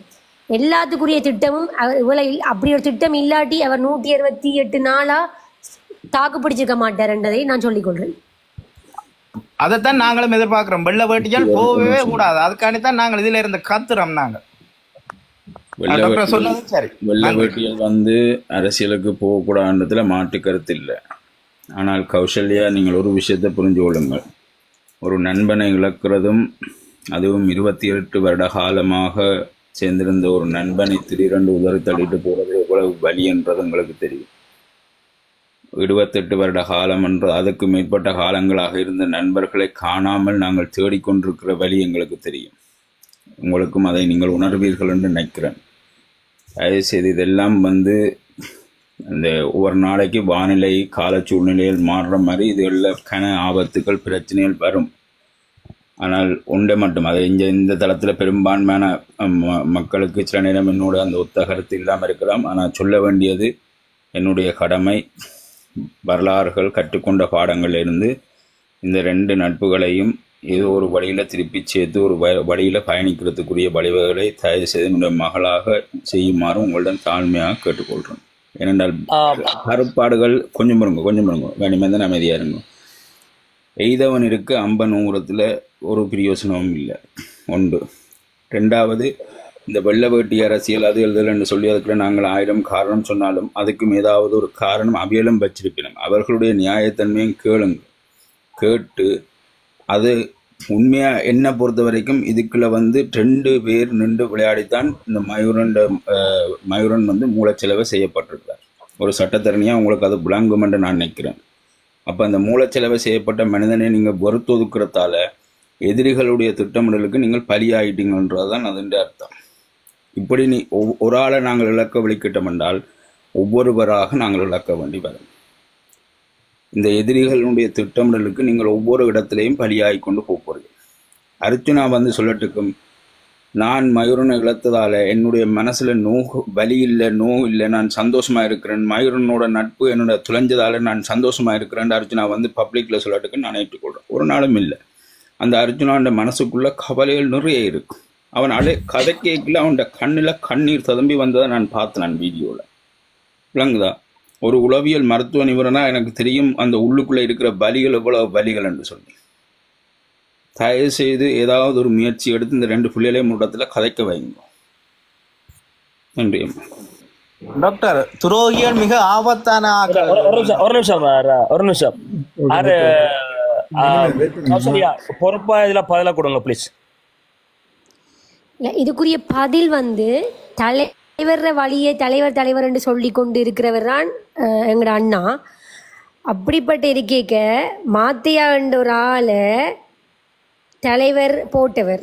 அப்ப நண்பன் அவருக்கு எம்மாத்திரம் என்றதை நீங்க யோசிச்சு கொள்ளுங்க. மிக நன்றி, ஆளுமையான பதில். இப்ப இதுல ஐயாவுக்கு தெரியும், ஐயா எடுக்கிறது இந்த கட்சி உடைந்து விடக்கூடாது என்பதுல குறியா இருக்கிறார். அவருடைய நல்லெண்ணம் அதுல வெளிப்படுது. அதுல நான் வாழ்த்துறேன், பாராட்டுக்களை. ஆனால் என்னை பொறுத்தவரையில் மயூரன் அல்லது இந்த பிரிந்து சென்ற இருவர்களும் முகலவும் அந்த கட்சியில் வந்து இடைவர்கள் இருந்தால் வன்னி மேந்தன் நன்றி வணக்கம் சொல்லி விட்டு சென்று விடுவேன். அவ்வளவுதான், நான் நேரடியாக சொல்லிவிடுகிறேன். காரணம் என்னென்றால் அவர்கள் எதிரியாக மாறிவிட்ட பொழுது நம்பி வந்த அர்ச்சனாவுடைய முதுகில் குத்திய பிற்பாடு அவர்கள் மீண்டும் வந்து அதே துரோகத்தை செய்ய மாட்டார்கள் என்பதற்கு என்ன நிச்சயம்? 2, ஒவ்வொரு விடயங்கள் அவர்கள் செய்கின்ற பொழுதும் அவர்கள் நல்லவராக மாறினால் கூட எனக்கு அவர்கள் மீது தொடர்ந்து சந்தேகம் இருக்கும். அப்ப சந்தேகப்பட்டு கொண்டு ஒரு பொண்டாட்டியுடன் சந்தேகப்பட்டு வாழ்தல் வாழ்வல்ல. அவள் போனவளாவே போயிட்டு போகட்டும், நன்றி வணக்கம் இருப்பது எனக்கு மனதுக்கு நிறைவு, பயமும் இல்லை. சாப்பிடுகின்ற பொழுது நான் சாப்பாடு தூக்குகின்ற பொழுது அவளுக்கு மனவலியை ஏற்படுத்தும். நான் அவளை ஏதாவது ஒன்று செய்து விட்டு இப்படி செய்து விட்டாலோ, நான் தவறு செய்திருந்தா கூட இல்லை அவர் தான் தவறு செய்தால் அவள் மீது எனக்கு நம்பிக்கையற்று போகும். ஆகவே போனவர்கள் போனவர்களாக இருக்கட்டும். நண்பர்களாக இருந்தால் இடையில் சந்தித்துக் கொள்ளுங்கள் நட்பு ரீதியிலே. ஆனால் கட்சி என்ற ரீதியிலே நாங்கள் நன்றி வணக்கம் சொல்லிவிட்டோம். இதுதான் எனது பதில். அவ்வளவுதான். இன்டர்வியூ பார்த்து நான் அதுல தலைவர் சொல்லுவார், தன்னை இனத்துக்கு எதிராக ஒரு ஆள் வந்து எப்ப மாறுறாரோ அவன் வந்து எப்பயுமே ஒரு துரோகி தான், எப்பயுமே தண்டை சர்க்கிளுக்குள்ள அவர் திரும்ப வரையில்லாதண்டு. அப்படி ஒரு வழியில தான் அர்ஜுனாவும் இருக்கிறார். அவர் நட்பா மீட் பண்ணினாலும் இதை அரசியல்வாதி என்ற ஒரு முறையில இனியும் எடுப்பாரான்றது இவ்வளவு காலமும் நாம் பழகின விதத்துல அதுக்கான சாத்தியக்கூறு 100% இல்லைன்றது என்ற ஒரு கருத்து. இல்லை, அதே தேசிய தலைவர் அவர்கள் தான் கருணாமனுக்கு பொது மன்னிப்பையும் வழங்குறதுக்கு தயாராக இருந்தவர்.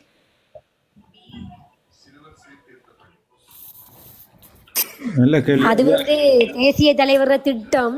அது சந்தை உங்களுக்கு விளங்காம இருக்கலாம்.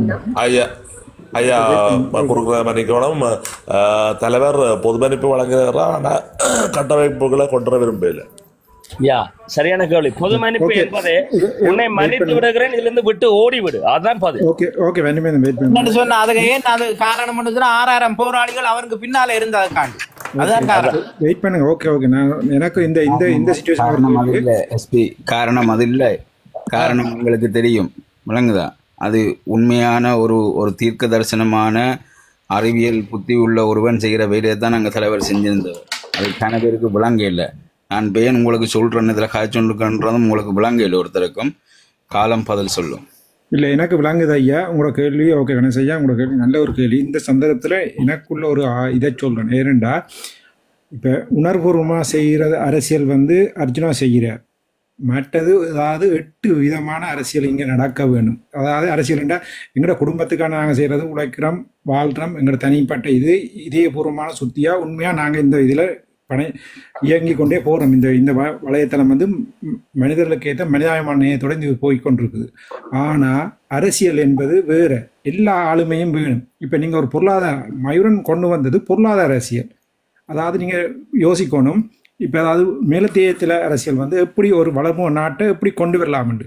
அப்போ இந்த நேரத்தில் நாங்கள் பார்க்க வேண்டியது போட்டி பொறாமை இல்லை, ஒரு அரசியல் திட்டம், ஒரு கட்சி எப்படியான ஆளுமைக்கு உட்படுத்த வேணும். அந்த 8 பேரையும் நீங்கள் இப்போ நீங்கள் சட்டத்தில் நீங்கள் இருக்கிறீங்க, ஓகே, அதே மாதிரி தான் இந்த 8 பேர் 8 விதமாக நான் பார்க்குறேன். அந்த 8 பிரதான ஆட்களுக்குள்ளேயும் ஏன் உங்களுக்குள்ள போட்டி வந்தது, அந்த இதை நீங்கள் ஏன் ஒற்றுமையாக அறிக்கையில் அதுக்கு காரணம் வந்து இப்பயே நான் சொல்கிறேன், நீங்கள் வந்து 20-25 நாளைக்கெல்லாம் நீங்கள் உண்டாயிருந்த நீங்கள் 25 வருஷமாக இருந்தவங்களையே எங்களால் கொண்டு இழுக்க இயலாது. 8 விதமான ஆக்கள், 8 விதமான சிந்தனைகள் இருக்கும். அப்போ இதில் நான் சொல்ல வாரது என்னென்னா, ஒரு கட்சி நீங்கள் வந்து உங்களோட தனி குடும்பத்தை நான் இது பார்க்க இல்லை. இது நான் சொல்கிறது எல்லாருக்கும் இது ஒரு சமூகம். அதாவது எங்களுடைய தமிழருக்கான சமூகம், தமிழருக்கான நீதி, அநீதிக்கான நீதி, எங்களுக்கான சுதந்திரம் கிடைக்க வேணும்டா 72 வருஷ அரசியலை நாங்கள் இன்றைக்கு கொண்டு இந்த நிலையில் விட்டுருக்கிறோம். நீங்கள் சிந்திக்க வேண்டிய ஒவ்வொருவரும் தனியே உங்களுக்காண்டு சிந்திக்காதீங்க, மயிரனுக்காண்டு சிந்திக்காதீங்க, டாக்டருக்காண்டு சிந்திக்காதீங்க, கௌசல்யாக்காண்டு சிந்திக்காதீங்க, ரோஜினியாக்காக சிந்திக்காதீங்க.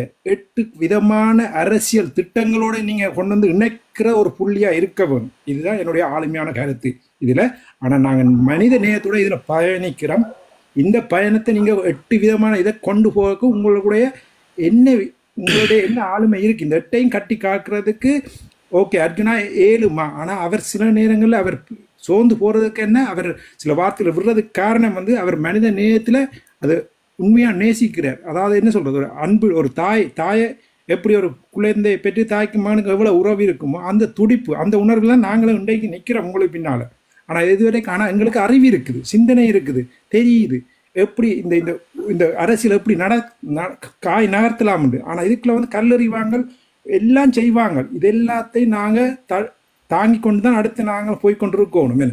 இதெல்லாம் இது ஒரு அன்பு இருந்தோ அடித்தான் மச்சான் அடித்தாலும் மச்சான் அடிச்சுட்டு போ, நாளைக்கு அவரே ஏற்பான். ஆனால் இந்த இதுகள் எல்லாத்தையும் தாங்க எங்களோட மக்களுக்கு இந்த அறிவை நீங்கள் ஊட்டி கொண்டு போகணும். இதில் வந்து அவன் எதிரி இவன் எதிரின்னு நாங்கள் எதிரின்னு போனால் வாழ்க்கையில் கடைசியாக எங்கே போய் முடிவோம்? இந்த தமிழருக்கே ஒரு இது இல்லாமல் நாங்கள் சாவக்கடை தான் போய்க்கிருக்கோம். அந்த சாவக்கடை இந்த இதில் நீங்கள் எல்லாரும் சேர்ந்து மாற்றணும் தான் இந்த கேட்டுக்கொண்டு 800 பேருக்குமான இந்த கதையை நான் சொல்கிறேன். வேறொருவருக்கு முடியல தனிப்பட்ட இதுக்கான நான் இந்த கருத்தை சொல்லல. நன்றி வணக்கம். மற்ற யார் இருந்தால் கேள்வியை கேளுங்க. நான் உங்களுடைய ஆளுமைக்கு நான் வணக்கம் ஒரே ஒரு நிமிஷம் தாங்க. நான் உங்களுக்கு இப்போ தலைவரை பற்றி நீங்கள் இதுக்குள்ள கதைக்கு விளக்கிட்டபடியாக நான் ஒரு விஷயத்த சொல்கிறேன். பொதுமக்கள் கனவேருக்கு இந்த விஷயம் தெரியாது. தலைவருடைய மெய்ப்பாதுகாவலராக இருந்த ஒருவர் இராணுவ புலனாய்வுத்துறையாலையும் இந்தியாவினுடைய புலனாய்வுத்துறையாலையும் சரியாக உள்வாங்கப்பட்டு செலவு செய்யப்பட்டு. சொல்லுங்க. இல்லை, நாங்கள் வந்து இங்கே அரசியல் செய்ய வரையில்லை. நாங்கள் அநீதிக்கான குரலாக போராட்டம் தான் செஞ்சிட்டு இருக்கிறோம். மக்களுக்கான போராட்டம். இந்த போராட்டம் வந்து வைத்தியரால் சாவகச்சேரியில் முன்னெடுக்கப்பட்டது. இன்று வரையும் அது தொடர்ந்துட்டு இருக்குது. மக்களுக்கான போராட்டம் மொழியே இந்த அழுக்கு சாக்கடை அரசியல் செய்யறதுக்காக நாங்கள் வரையில்லை. பெட்டி தூக்க வார அரசியலும் நாங்கள் செய்யலை. அப்படி ஒரு விஷயம் வெள்ள வெட்டி அரசியல் செய்யறதுக்காக வந்து நாங்கள் இதுக்குள்ள இறங்கி நிற்கவும் இல்லை. அப்படி ஒரு அரசியல் செய்ய போகிறதும் இல்லை. வெள்ள வெட்டி அரசியல் ஆக்களை கொண்டு இறக்குற அளவுக்கும் இல்லை. நாங்கள் அப்படிப்பட்ட ஆக்களை வந்து ஆரம்பத்திலேயே அந்த கலையை பிடுங்கி நுனிப்புள்ளிலேயே எறிஞ்சிடணும்ன்றதை தான் நாங்கள் விரும்புகிறோம். அதைத்தான் வைத்தியம் செஞ்சு கொண்டிருக்கிறேன்றதை நான் இதில் சொல்லிடுறேன். சரி, இப்போ நான் இதில் உங்களோட தர்க்கம் புரிகிறதுக்கம்மா உங்களுடைய வயசு இல்லை எனக்கு விளங்குதோ. நீங்கள் ஒரு சட்டத்தரணியாக இருக்கிறீங்க. வெள்ளை வெட்டிகளை கொண்டு வரன்னு சொன்னால் இப்போ உங்களிடம் அர்ஜுனாவினுடைய ஒரு சகோதரனாக ஒரு நண்பராக இருந்தவர்களையே அவர்களால் உடைக்க முடிஞ்சதுன்னு சொன்னால் அர்ஜுனாவோட இருக்கிற மற்றவர்களை உடைக்க முடியாதுன்றதுக்கு என்ன உத்தரவாதம் நீங்கள் கொடுக்குறீங்க? அப்போ அவங்க வந்து உடைச்சிட்டு போயிட்டாங்கன்னா அவங்க உடைச்சிட்டு போயிட்டாங்க, போனவங்க திருவள்ளி எல்லாரும் நாங்கள் தொடர்ந்து பயணிக்கலாமா? இங்க வந்து நாங்க யாரையுமே உடைக்கல, தாங்களா உடைஞ்சு போனதுதான். அதான் நடந்தது. அவர்கள் தாங்களா உடைஞ்சு போனார்களா உடைக்கப்பட்டார்களா? நீங்க தான் இப்ப சொன்னீங்க கொஞ்ச நேரத்துக்கு முன்னால் அவர்கள் உடைக்கப்பட்டார்கள் என்று. தாங்களாகத்தான் உடைஞ்சு போனார்கள். உடைஞ்சு போனதுக்கான காரணம் அவரால் அறியப்பட்டது. அதோட வைத்தியர் அதுக்குரிய நடவடிக்கையை அவர் எடுத்தவர். இதுல என்ன ஒரு கருத்து இருக்கு என்னன்னா, இது வந்து என்ன டாக்டர் எங்க அதுல சரக்குன்னு சொல்ல ஒரு சின்ன ஒரு பின்னடைவு என்னன்னா, மயூரனையும் யோகபாலனையும் உண்டா நிக்க விட்டது. எலெக்ஷன்ல கம்பெயின் சரி என்னன்னா சரி அவையில ஸ்பிளிட் பண்ணி ராசனோட விட்டு கொண்டு லோஜியக்கா அங்க விட்டுருந்தா பிரச்சனை வந்திருக்கா. அங்கதான் நாங்கள் பெரிய பிளவுட்டோம். அங்கதான் நாங்கள் பிரிக்காம விட்டபடியா தான் இந்த பிரிவுக்கான முழு காரணம். 100% அதுதான் காரணம். நாங்கள் விட்ட பிள்ளை அதுதான். லோஜியக்கா விட்டுருக்கணும், இல்லைன்னா பிராசன்னா விட்டுருக்கணும், யாரோட மயிரனோட இவனை பிடிச்சி அர்ச்சனா டாக்டரோட விட்டுருக்கணும். விட்டுருந்தா இந்த பிரச்சனையே வந்திருக்கு. அது இப்படி ஒரு இதே ஒரு சிச்சுவேஷனே வந்திருக்கு. அது எங்களுக்கு அதுக்குள்ள மெயின் காரணம் யோகபாலன் தான் அதுக்குள்ள நரி. அதை நான் நேற்றே சொன்னேன் தானே, அது 2 பேரையும் வந்து சேர்த்து விட்டபடியா தான் எங்களுக்கு இந்த பின்னடைவு இந்த பிரச்சனை வந்தது. அவங்க 2 பேரையும் சேர்ந்தபடியா அவையில நீங்கள் ஸ்பிளிட் பண்ணி அங்கால மிஞ்சால விட்டுருந்தீங்கன்னு சொன்னா இது 100% இல்லை, 1% கூட நடந்திருக்கான். மற்ற இன்னும் அதை விட இன்னொன்று என்னென்னா, மகரண்டு நம்பரும் ஜோபால் நம்பரும் வந்து எல்லாரும் டைம் போனது. இப்போ இன்னொன்று நான் இதில் சொல்லாத இன்னொரு கதை என்ன சொல்கிறேன்.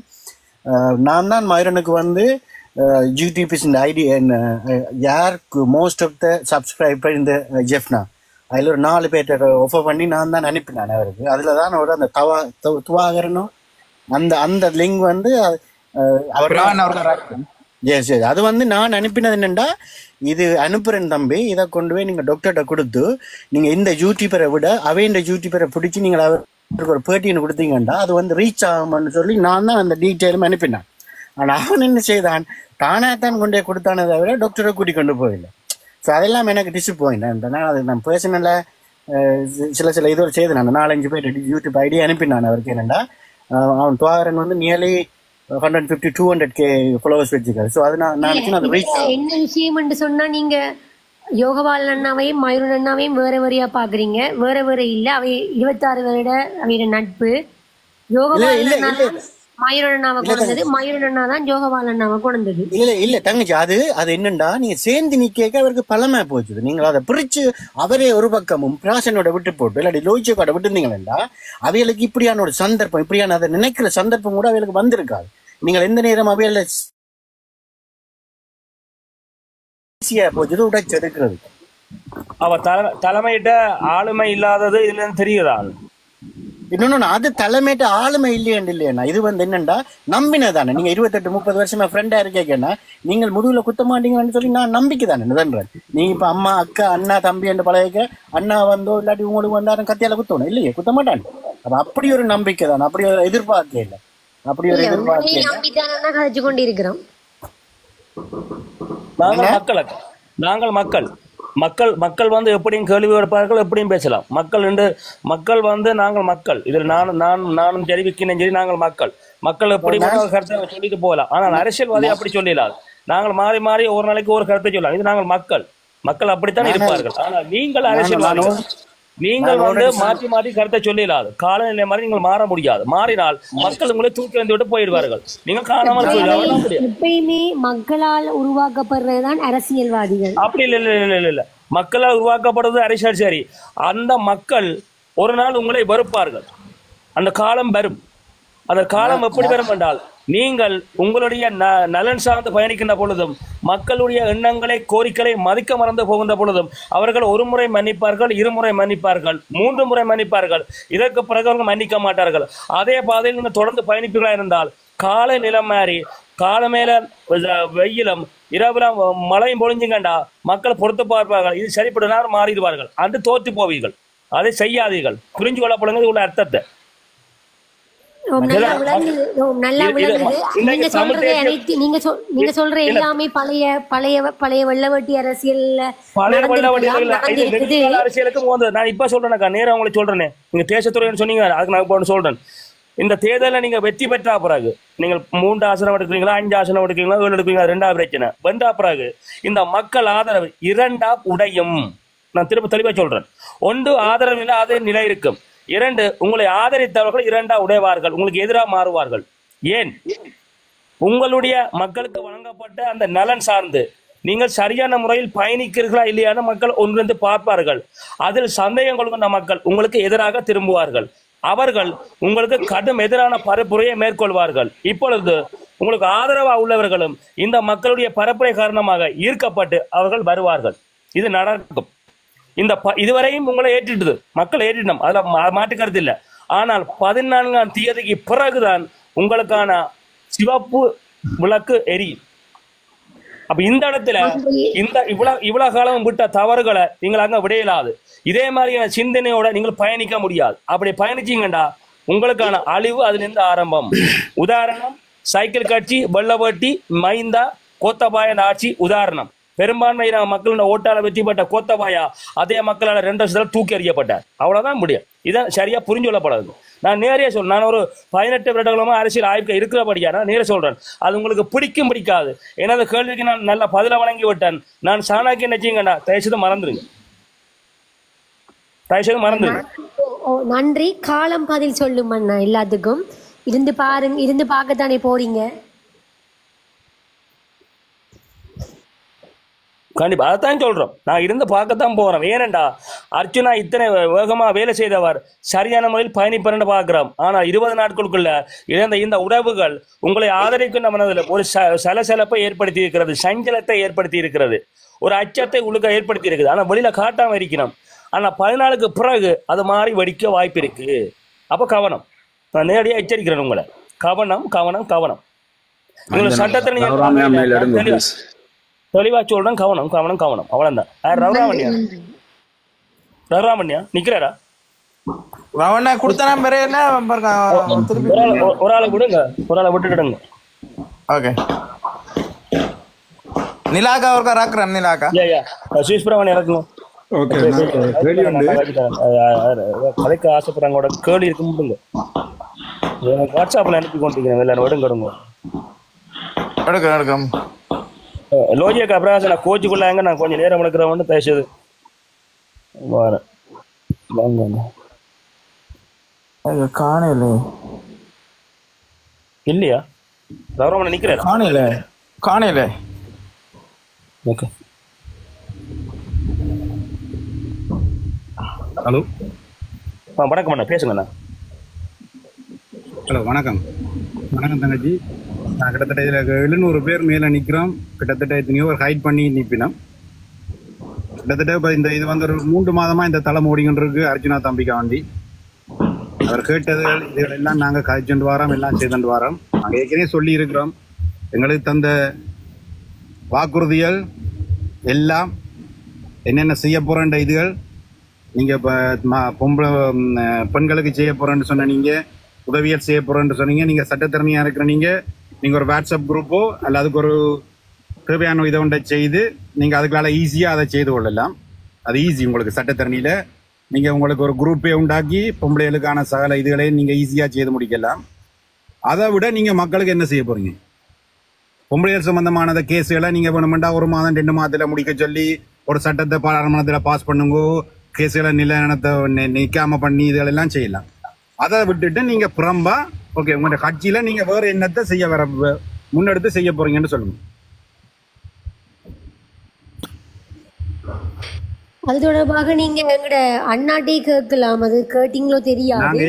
நாங்க ஏற்கனவே அண்ணாட்ட கேட்டிருக்கோம். உங்கள் சார்பா எதுவும் கருத்து இருக்கா? நீங்க அண்ணா விட ஒவ்வொரு பேருக்கு ஒவ்வொரு கருத்து இருக்கு. அண்ணா அர்ஜுனா தம்பி வந்து இது இப்படி செய்யணும்னு சொல்லியிருப்பேன். அதே மாதிரி உங்கள்கிட்ட ஏதாவது ஐடியாக்கள் இருக்கா? ரகுராமனை பாருங்க. ரகுராமனை காணையில பாக்குறேன். காணையில ஹாய் போடுங்க. மெசேஜ் பண்ணி எடுக்க சொல்லி ரிக்வெஸ்ட் காணல. இதுல 36 நிக்கிறேன். எனக்கு ஸ்ரீலங்கா 1 மணி ஆச்சு. லோஜியக்கா பிராசன் நினைக்கிறார். கௌசல்யா கதைச்சு போட்டு அவைய விடுங்க. டிஸ்டர்ப் பண்ணாங்க ப்ளீஸ். தேங்க்ஸ், நன்றி. கொஞ்சம் பாருங்க, விடுங்க. கதைக்கிற முக்கிய விஷயம் என்ன கருத்து சொல்றீங்க தங்கச்சி?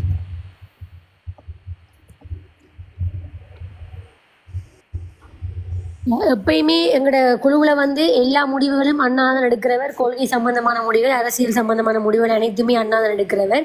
அவரோட முடிவுகளும் படி தான் நாங்கள் பின்தொடர்ந்து கொண்டு போகிறோம். கொள்கைகள் சம்பந்தமாகவும் எந்த தனிப்பட்ட நான் அரசியலுக்குள்ள வரைக்குள்ளேயே நான் சொன்னது எனக்குண்டு தனிய கொள்கைகள் இருக்குது. நான் சொல்கிற எந்த சம்பந்தமான பெண்கள் சம்பந்தமான கொள்கைகளை நான் முன்னெடுத்து செல்வேன் என்று அவருக்கு ஆணித்தரமாக சொல்லியிருக்கிறேன். அண்ணா போராட்டத்து ஆரம்பத்திலேயே சொன்ன மாதிரி போராளிகள் சம்பந்தமான விடயங்களை முன்னெடுத்து போட்டுத்தான் அனைத்து விடயங்களையும் பின்னுக்குத்தான் செய்வார் என்று சொல்லியிருக்கிறார். ஸோ அனைத்து திட்டங்களும் எல்லா விடயங்களும் அண்ணா போட்டிருக்க திட்டப்படியே அது நடைபெறும். இது சம்பந்தமான மேலதிக விடயங்களை நீங்கள் அவர்கிட்ட கேட்டு தெரிந்து கொள்ளலாம். இப்போ உங்களோட சட்டத்தரணி சம்பந்தமான இதை நீங்கள் உங்களோட படித்தவையிலோ நண்பர்களோ அதில் வச்சு ஒரு வாட்ஸ்அப் குரூப்பு ஒன்றை வச்சு நீங்கள் அதை ஈஸியாக செய்து முடிக்கலாம். அதுக்கு நீங்கள் எம்பி பார்லிமெண்ட்ல நிற்கணுமோ அல்லது நீங்க கட்சிக்கு வேட்பாளராக இருக்கணும்ன்ற அவசியம் இல்லை. அதை விட நீங்க என்னத்தை நீங்க மக்களுக்கு கொண்டுறப்படுங்கன்னு சொல்லுங்க. அது உங்களோட தொழில். அதோட உங்களுக்கு கூட வேலை செய்கிறார்கள் நண்பர்கள் எத்தனையோ பேர் ஒரு குரூப்பை வச்சு இதெல்லாம் செய்யலாம். இப்போ நான் ஐடியில் வேலை செய்கிறேன்னா எனக்கு ஈஸி, கம்ப்யூட்டர் சம்மந்தமாக எல்லா விஷயத்தையும் நான் என் ஃப்ரெண்ட்ஸோட ஒரு வாட்ஸ்அப் குரூப் இதெல்லாம் போட்டு செய்யலாம். ஆனால் எனக்கு ஐடியை விட நான் என்ன மக்களுக்கு இறங்கி என்ன செய்வேன்? உங்கள்கிட்ட கருத்தை சொல்லுங்க. அண்ணா தம்பி ஓகே, தம்பி அவர் தட்ட கருத்து சொல்கிறார், அதே மாதிரி உங்கள்கிட்ட கருத்தை நீங்கள் சொல்லுங்க. நீங்க சட்டம் சம்பந்தமா கேக்குறீங்கன்னு சொன்னா சட்டம் சம்பந்தமா நான் அது தொடர்பா நான் ஏற்கனவே அரசியலுக்கு நான் சட்டம் சம்பந்தமா வரையில சட்டம் நீங்க படிச்சீங்க, உங்களுக்கு அதன் இது தெரியும். மற்றது மக்கள் சம்பந்தமா உதவி சம்பந்தமா இதுகளில் நீங்க என்ன செய்ய போறீங்க, என்ன டெவலப்பிங், அதுகள் உங்களுக்கு என்ன ஐடியா இருக்கா? அது ரூபான ஐடியா நாங்க எல்லாம் முன்னெடுத்து கொண்டு தான் இருக்கிறோம். எங்கள்ட்ட வாட்ஸ்அப் இவ்வளவு செய்து நாங்க அந்த சின்ன வாட்ஸ்அப் குரூப் எல்லாம் தொடங்காமையா இருப்போம். எல்லாம் செய்து மக்களுடைய பிரச்சனைகளை நாங்க டெக்னாலஜியா டேட்டா பேஸ் சென்றில் எடுத்து அது சம்பந்தமான பிரச்சனைகள் டேட்டா கலெக்ட் பண்ணி கொண்டு தான் இருக்கிறோம். அது சம்பந்தமா போகுது. சில விஷயங்கள் தொடர்பாக ஓப்பனா வெளியப்படையா கதைக்கலா சந்தர்ப்பத்தால அது கதைக்க வேண்டிய இடத்துல கதைக்கணும்ன்றதால அதெல்லாம் நாங்க கதைக்காம இருக்கிறோம். ஓகே, நன்றி.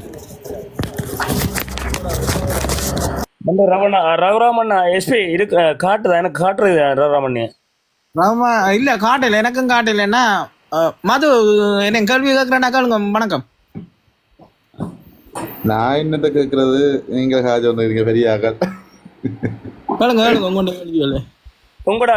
உங்களோட நல்ல இன்டர்வியூ எல்லாம் கொடுத்தீங்க. மயூரண்ணா போட்டி கேட்டீங்க, ஏன் கேள்வி எனக்கு நல்ல கேள்வி எல்லாம் கேட்காம விட்டுட்டீங்க?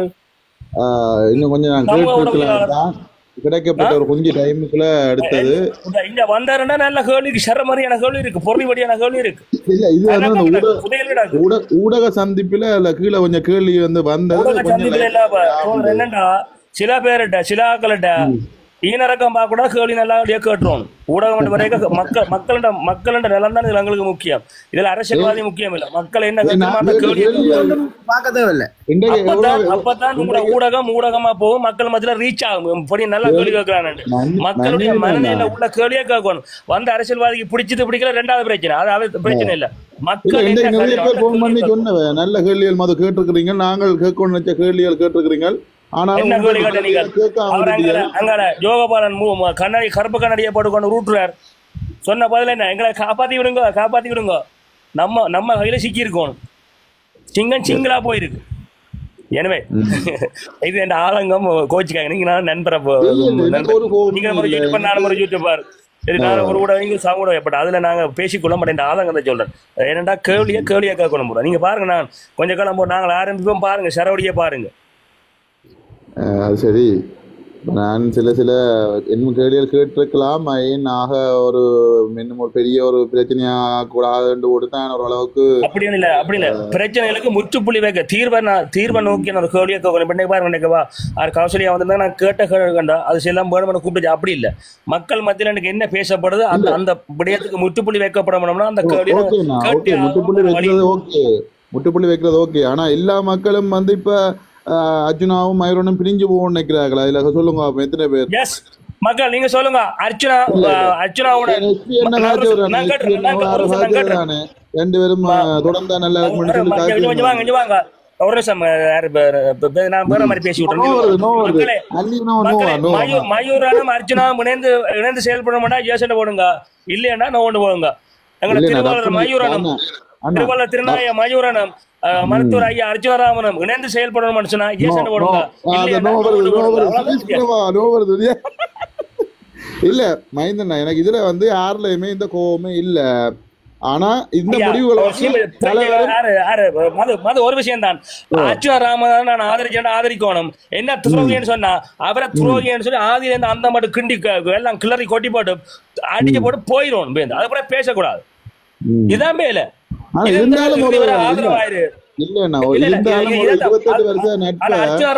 ஒரே ஒரு தவற என்னண்டா, எல்லாரையும் துரோகின்னு சொல்லி இவன் அவரை நம்புறதுக்கு கனசனம் பயப்படுது.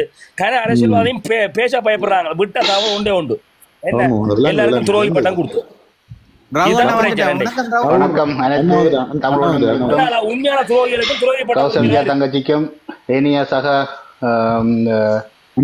பிரகாஷ் அண்ணா மற்றும் ரோஜினி அக்கா சகோதரி யூடியூப் தம்பி எல்லாருக்கும் வணக்கம். 28 வருஷம் நட்புன்றதுக்கு அப்பால வணக்கம் வணக்கம் இந்த சமூகத்துக்கு ஒரு நேர்மையானவராக இருக்கணும், உண்மையான இருக்கணும். ஆறுண்டாலும் கண்டிப்பா ஒவ்வொருத்தருக்கும் ஒவ்வொரு பொறுப்புணர்வு இருக்குது. ஒவ்வொரு தமிழ் மக்களுக்கும் இருக்கிற பொறுப்புணர்வு இருக்குது. அதிலும் குறிப்பாக ஒரு இனத்துக்கு, ஒரு தேசத்துக்கு நல்ல சிந்தனையோட வாரவைக்கு அதீதமான பொறுப்புணர்வு இருக்குது. இங்கே அந்த பொறுப்புணர்வு இருந்திருந்தால் எவர் எத்தனை விலை பேசினாலும் எனது நண்பன், எனது கட்சி, எனது மக்கள் என்ற சிந்தனை இருந்திருந்தால் யாருமே விலை போக மாட்டினான். யார் விலை போவினம் என்றால் இந்த சிந்தனைகள் அற்றவர்கள் எப்பவும் விலை போய் கொண்டே இருப்பினார். சரி, நீங்கள் சொல்கிற மாதிரி குறித்த நண்பரை திருப்பவும் நீங்கள் கொண்டு வந்தோம்னு சொன்னால் திருப்பவும் இன்னொரு வந்து கதைச்சு திருப்பவும் ஒரு விஷயத்தை சொல்லிக்க அவர்கிட்ட அந்த தெளிவுத்தன்மை இல்லைன்னு சொன்னால் எப்பவுமே அவர் இந்த இடத்துல பயணிக்கிறதுக்கு முடியாது. நீங்கள் எப்படித்தான் கூப்பிட்டு கொண்டு வந்து என்ன அரசியல் விளக்கம் கொடுத்தும், என்ன நியாயமான எண்ணங்களை கொடுத்தும் அவர் திருப்பவும் அதே செயலில் தான் செய்துட்டு போவார். எப்பவும் விலை போனவர்கள் தான். எண்ணங்களில் மாற்றம் கொண்டவர்கள் தான். ஒவ்வொரு மனிதனும் தான் தெளிவாக இருக்கணும். அந்த தெளிவு அவற்றை இல்லையப்ப. ரெண்டாவது, இந்த வடகிழக்கில் நடந்த விஷயங்கள் எல்லாம் தெரியும் மயூரன் தம்பிக்கு. அவரில் ஒரு தனிப்பட்ட மதிப்பு மரியாதை எனக்கு அந்த ஊடகத்தில் செய்தி வழங்கும் வரைக்கும் இருந்தது. அந்த ஊடக செய்திக்கு பிறகு எனக்கு அவர்கிட்ட இந்த மதிப்பு மரியாதை எல்லாம் போயிட்டப்ப எனக்கு போனதுக்கு அப்பால இந்த மக்களுக்கும் அந்த எண்ணம் மாற்றம் அடைஞ்சிச்சு. இனி நாங்கள் அவரை கொண்டு வந்து நட்பாக இணைச்சு கட்சி உடம்பக்கூடாது, அவர் ஒற்றுமையாக பயணிக்கணும்னு சிந்திக்கணும்னு சொன்னால் எங்களை மாதிரி முட்டாள்தனமான பக்கம் வேறு எதுவுமே இருக்க முடியாது. இது காலங்காலமாக எங்களுடைய இனத்தில் நடக்கிற பெரும் துரோகங்கள். இன்றைக்கு நேற்றில் எங்களுடைய தேசிய தலைவற்ற காலம் இல்லை, சங்ககால இலக்கியங்கள்ல இருந்து இந்த தவறுகள், வரலாற்று தவறுகள், துரோகத்தனங்கள், காட்டி கொடுப்புகள், எட்டப்பெண் கூட்டங்கள் இருந்து கொண்டுதான் இருக்கின்றது. இதையெல்லாம் தாண்டி கொண்டு எங்களோட மக்களுக்கான பயணத்தை, இந்த பயணத்தை செய்ய வந்த எங்களோட அரசியல் இந்த அர்ச்சனாவுடைய குழு தாண்டி பயணிச்சுத்தான் ஆகணும். இந்த துரோகங்கள் எல்லாம் நடக்கும்ன்றதும் தெரியும். இதை விட இன்னும் பல துரோகங்கள் நடக்க வாய்ப்பும் இருக்கிறது. அதை மக்கள் பார்த்து கொண்டிருக்கிறார்கள். அந்த மக்கள் அதுக்கான பதிலை கொடுப்பார்கள். நாங்கள் மிக அவதானமாக இருப்போம். எந்த ஒரு மனிதனும் இந்த பாடங்கள் எல்லாம் அந்த மனுஷர்கள் எங்களுக்கு ஒரு இன்னும் ஒரு புத்துணர்வு தருது என்று சொன்னால் எந்த ஒரு சூழலையும் எங்களோட மக்களுக்கு எதிரான கொள்கைகளை கொண்டு வர யாருக்கும் நாங்கள் துணை போகக்கூடாது. கள்ளனோட சேர்ந்து நாங்கள் எப்படி நல்லது செய்ய முடியும்? 14 வருஷம் 15 வருஷமா எங்கள் தேசத்துக்கு நல்லது செய்ய முடியாத அந்த அரசியல் தலைவர்களோட இணைஞ்சு பயணிக்கிறதுன்றது எப்படி முடியும்? நானும் அந்த சிந்தனையில மாற்றம் அடைஞ்சால் மட்டும்தான் முடியும் அது. அதால என்னை பொறுத்த வரைக்கும் நாங்கள் திரும்ப திரும்ப இந்த விஷயத்தை இதுல ஒரு ஊடகத்துல திரும்ப அவரை இணைங்கோன்னு கதைக்கிறது உண்மையிலேயே நான் அர்ச்சனாவுடைய தீர்மானத்தை நாங்கள் அசிங்கப்படுத்துற மாதிரி போகுதுன்றது என்னுடைய எண்ணம். நான் தெளிவா சொல்றேன். ஒரு அர்ச்சனாவை நாங்கள் நம்பி இருக்கிறோம். அவருக்கு பின்னால பெருந்தொகையான மக்கள் இன்றைக்கு பயணிக்கிறதுக்கு தயாரா இருக்கணும். அவர் ஒரு முடிவை சொல்லி இருக்கிறார், மிக தெளிவாக அவன் சொல்லிட்டார். திருப்ப நாங்கள் அதை மாத்துங்கன்னு சொன்னால் நாங்கள் அவர் அவமதிக்கிறதுக்கான சூழலாக தான் இருக்கு. நாளைக்கு அவர் என்னையும் எதிர்ப்பார். எப்ப இந்த இனத்துக்கும் மக்களுக்கும் நேர்மையற்ற ஒரு செயலை ரகுவண்ணா செய்கிறாரோ அன்றைக்கு அவர் என்னையும் எதிர்ப்பார். அவருக்கு பக்கத்துல இருக்கிற ஒவ்வொருத்தரும் மிக அவதானமா இருங்கோ. நீங்கள் ஒவ்வொருத்தரும் நேர்மையாகவும் உண்மையாகவும் மக்களுக்கு விசுவாசமாகவும் இருக்கும் வரைக்கும் உங்களுக்கு எந்த காட்டத்திலையும் அவரால் எந்த எதிர்ப்பும் வராது. இன்றைக்கு அந்த சிந்தனையே அந்த நிலையை நீங்க மாறுறீங்களோ அது அவருக்கு உறுதிப்படுத்தப்படுதோ அன்றைக்கு உங்கள் சம்பந்தமாக அவர் இந்த முகநூலிலேயோ இந்த தளத்திலேயோ ஏதோ ஒரு ஊடகமூடாகவோ அவர் கட்டாயம் சொல்லியே ஆவார். அதால அவரோட நெருங்கி பயணிக்கிற ஒவ்வொருத்தரும் நீங்கள் நேர்மையிலையும் உண்மையிலையும் மிக கவனமாக இருங்கோ. யார் என்ன விலை பேசி என்ன விலை கொடுத்தாலும் நாங்கள் விலைக்கு போறோம்னு சொன்னால் நாங்களே இந்த போராட்டத்தை துவங்குவான். அர்ச்சனா அப்பவே விலை போயிருக்கலாமே. விலை போனவதான். எண்ணங்களை மாற்றிக்கொண்டவதான். அவ்வளவுதான். இதுல மிக கவனமா இருங்கோ. தொடர்ந்து அவர் இணைக்க சொல்லி தயவு செய்து கேட்காதீங்க. தெளிவான முடிவு சொல்லிட்டுனா அவரும் தெளிவான முடிவு அறிவிச்சிட்டார். அந்த தெளிவிலேயே நாங்கள் பயணிப்போம். இது என்னுடைய தனிப்பட்ட கருத்து. நான் கட்சி சார்ந்தவனும் அல்ல. அவருடைய கட்சிக்குள்ள எனக்கான பொறுப்பு எதுவும் தரப்படவும் இல்லை. நான் அந்த கட்சி அப்படி ஒரு பொறுப்பை நான் விரும்பவும் இல்லை. ஆனால் என்னுடைய ஒரு கருத்தாக இந்த தளத்திலே நான் முன்வைக்கிறேன். விலை போனவர்களை எமது தேசத்துக்கும் தேசியத்துக்கும் எங்களோட மக்களுக்குமான அடிப்படை வாழ்வியல் உரிமைக்கு குரல் கொடுக்க முடியாதவர்களை நாங்கள் இணைச்சு எந்த பயனும் இல்லை. நன்றி. எதுவும் கருத்து தான் சொல்லுங்க என்கிட்ட. யாராவது கேள்வி இருக்கா? இல்லையா இது இது எல்லாத்தையுமே வந்து டக்குண்டு எல்லாமே டக்குன்னு நடக்கிற மாதிரி கிடக்கு. எதையுமே வந்து ஒரு ஏற்றுக்கொள்ள இல்லாம டக்கு நடக்கல, பக்க நடக்கல. இது திட்டமிடப்பட்ட ஒரு நிகழ்ச்சி நிரல். இது அரசியல் வார்த்தை சொல்ல திட்டமிடப்பட்ட நிகழ்ச்சி. நான் திருப்பம் சொல்றேன். ஒரு நிமிஷம் தாங்க. மதுவா கதைக்கிறீங்க இதுல மது புலாக். ஐயா நீங்கள் அன்றைக்கு நான் இதுல எல்லாத்தையும் முடைச்சு பேச விரும்புறேன். இதுல ஒளிவு இல்லை. என்னுடைய பிள்ளைகள் வந்து எல்லா இடத்திலையும் இருக்கிறார்கள் என்றதை நான் அடிக்கடி சொல்லிக் கொண்டிருக்கிறேன். நீங்கள் போன கடைசியாக நீங்கள் லைவ்ல வந்த நேரம் நீங்கள் எங்க இருந்தீங்க? கடைசியாக லைவ்ல இரவு எங்களோட வந்திருந்து காய்ச்சல் இருந்த நீங்கள் இல்ல? கொழும்புல அன்றைக்கு என்ன சம்பவம் நடந்தது?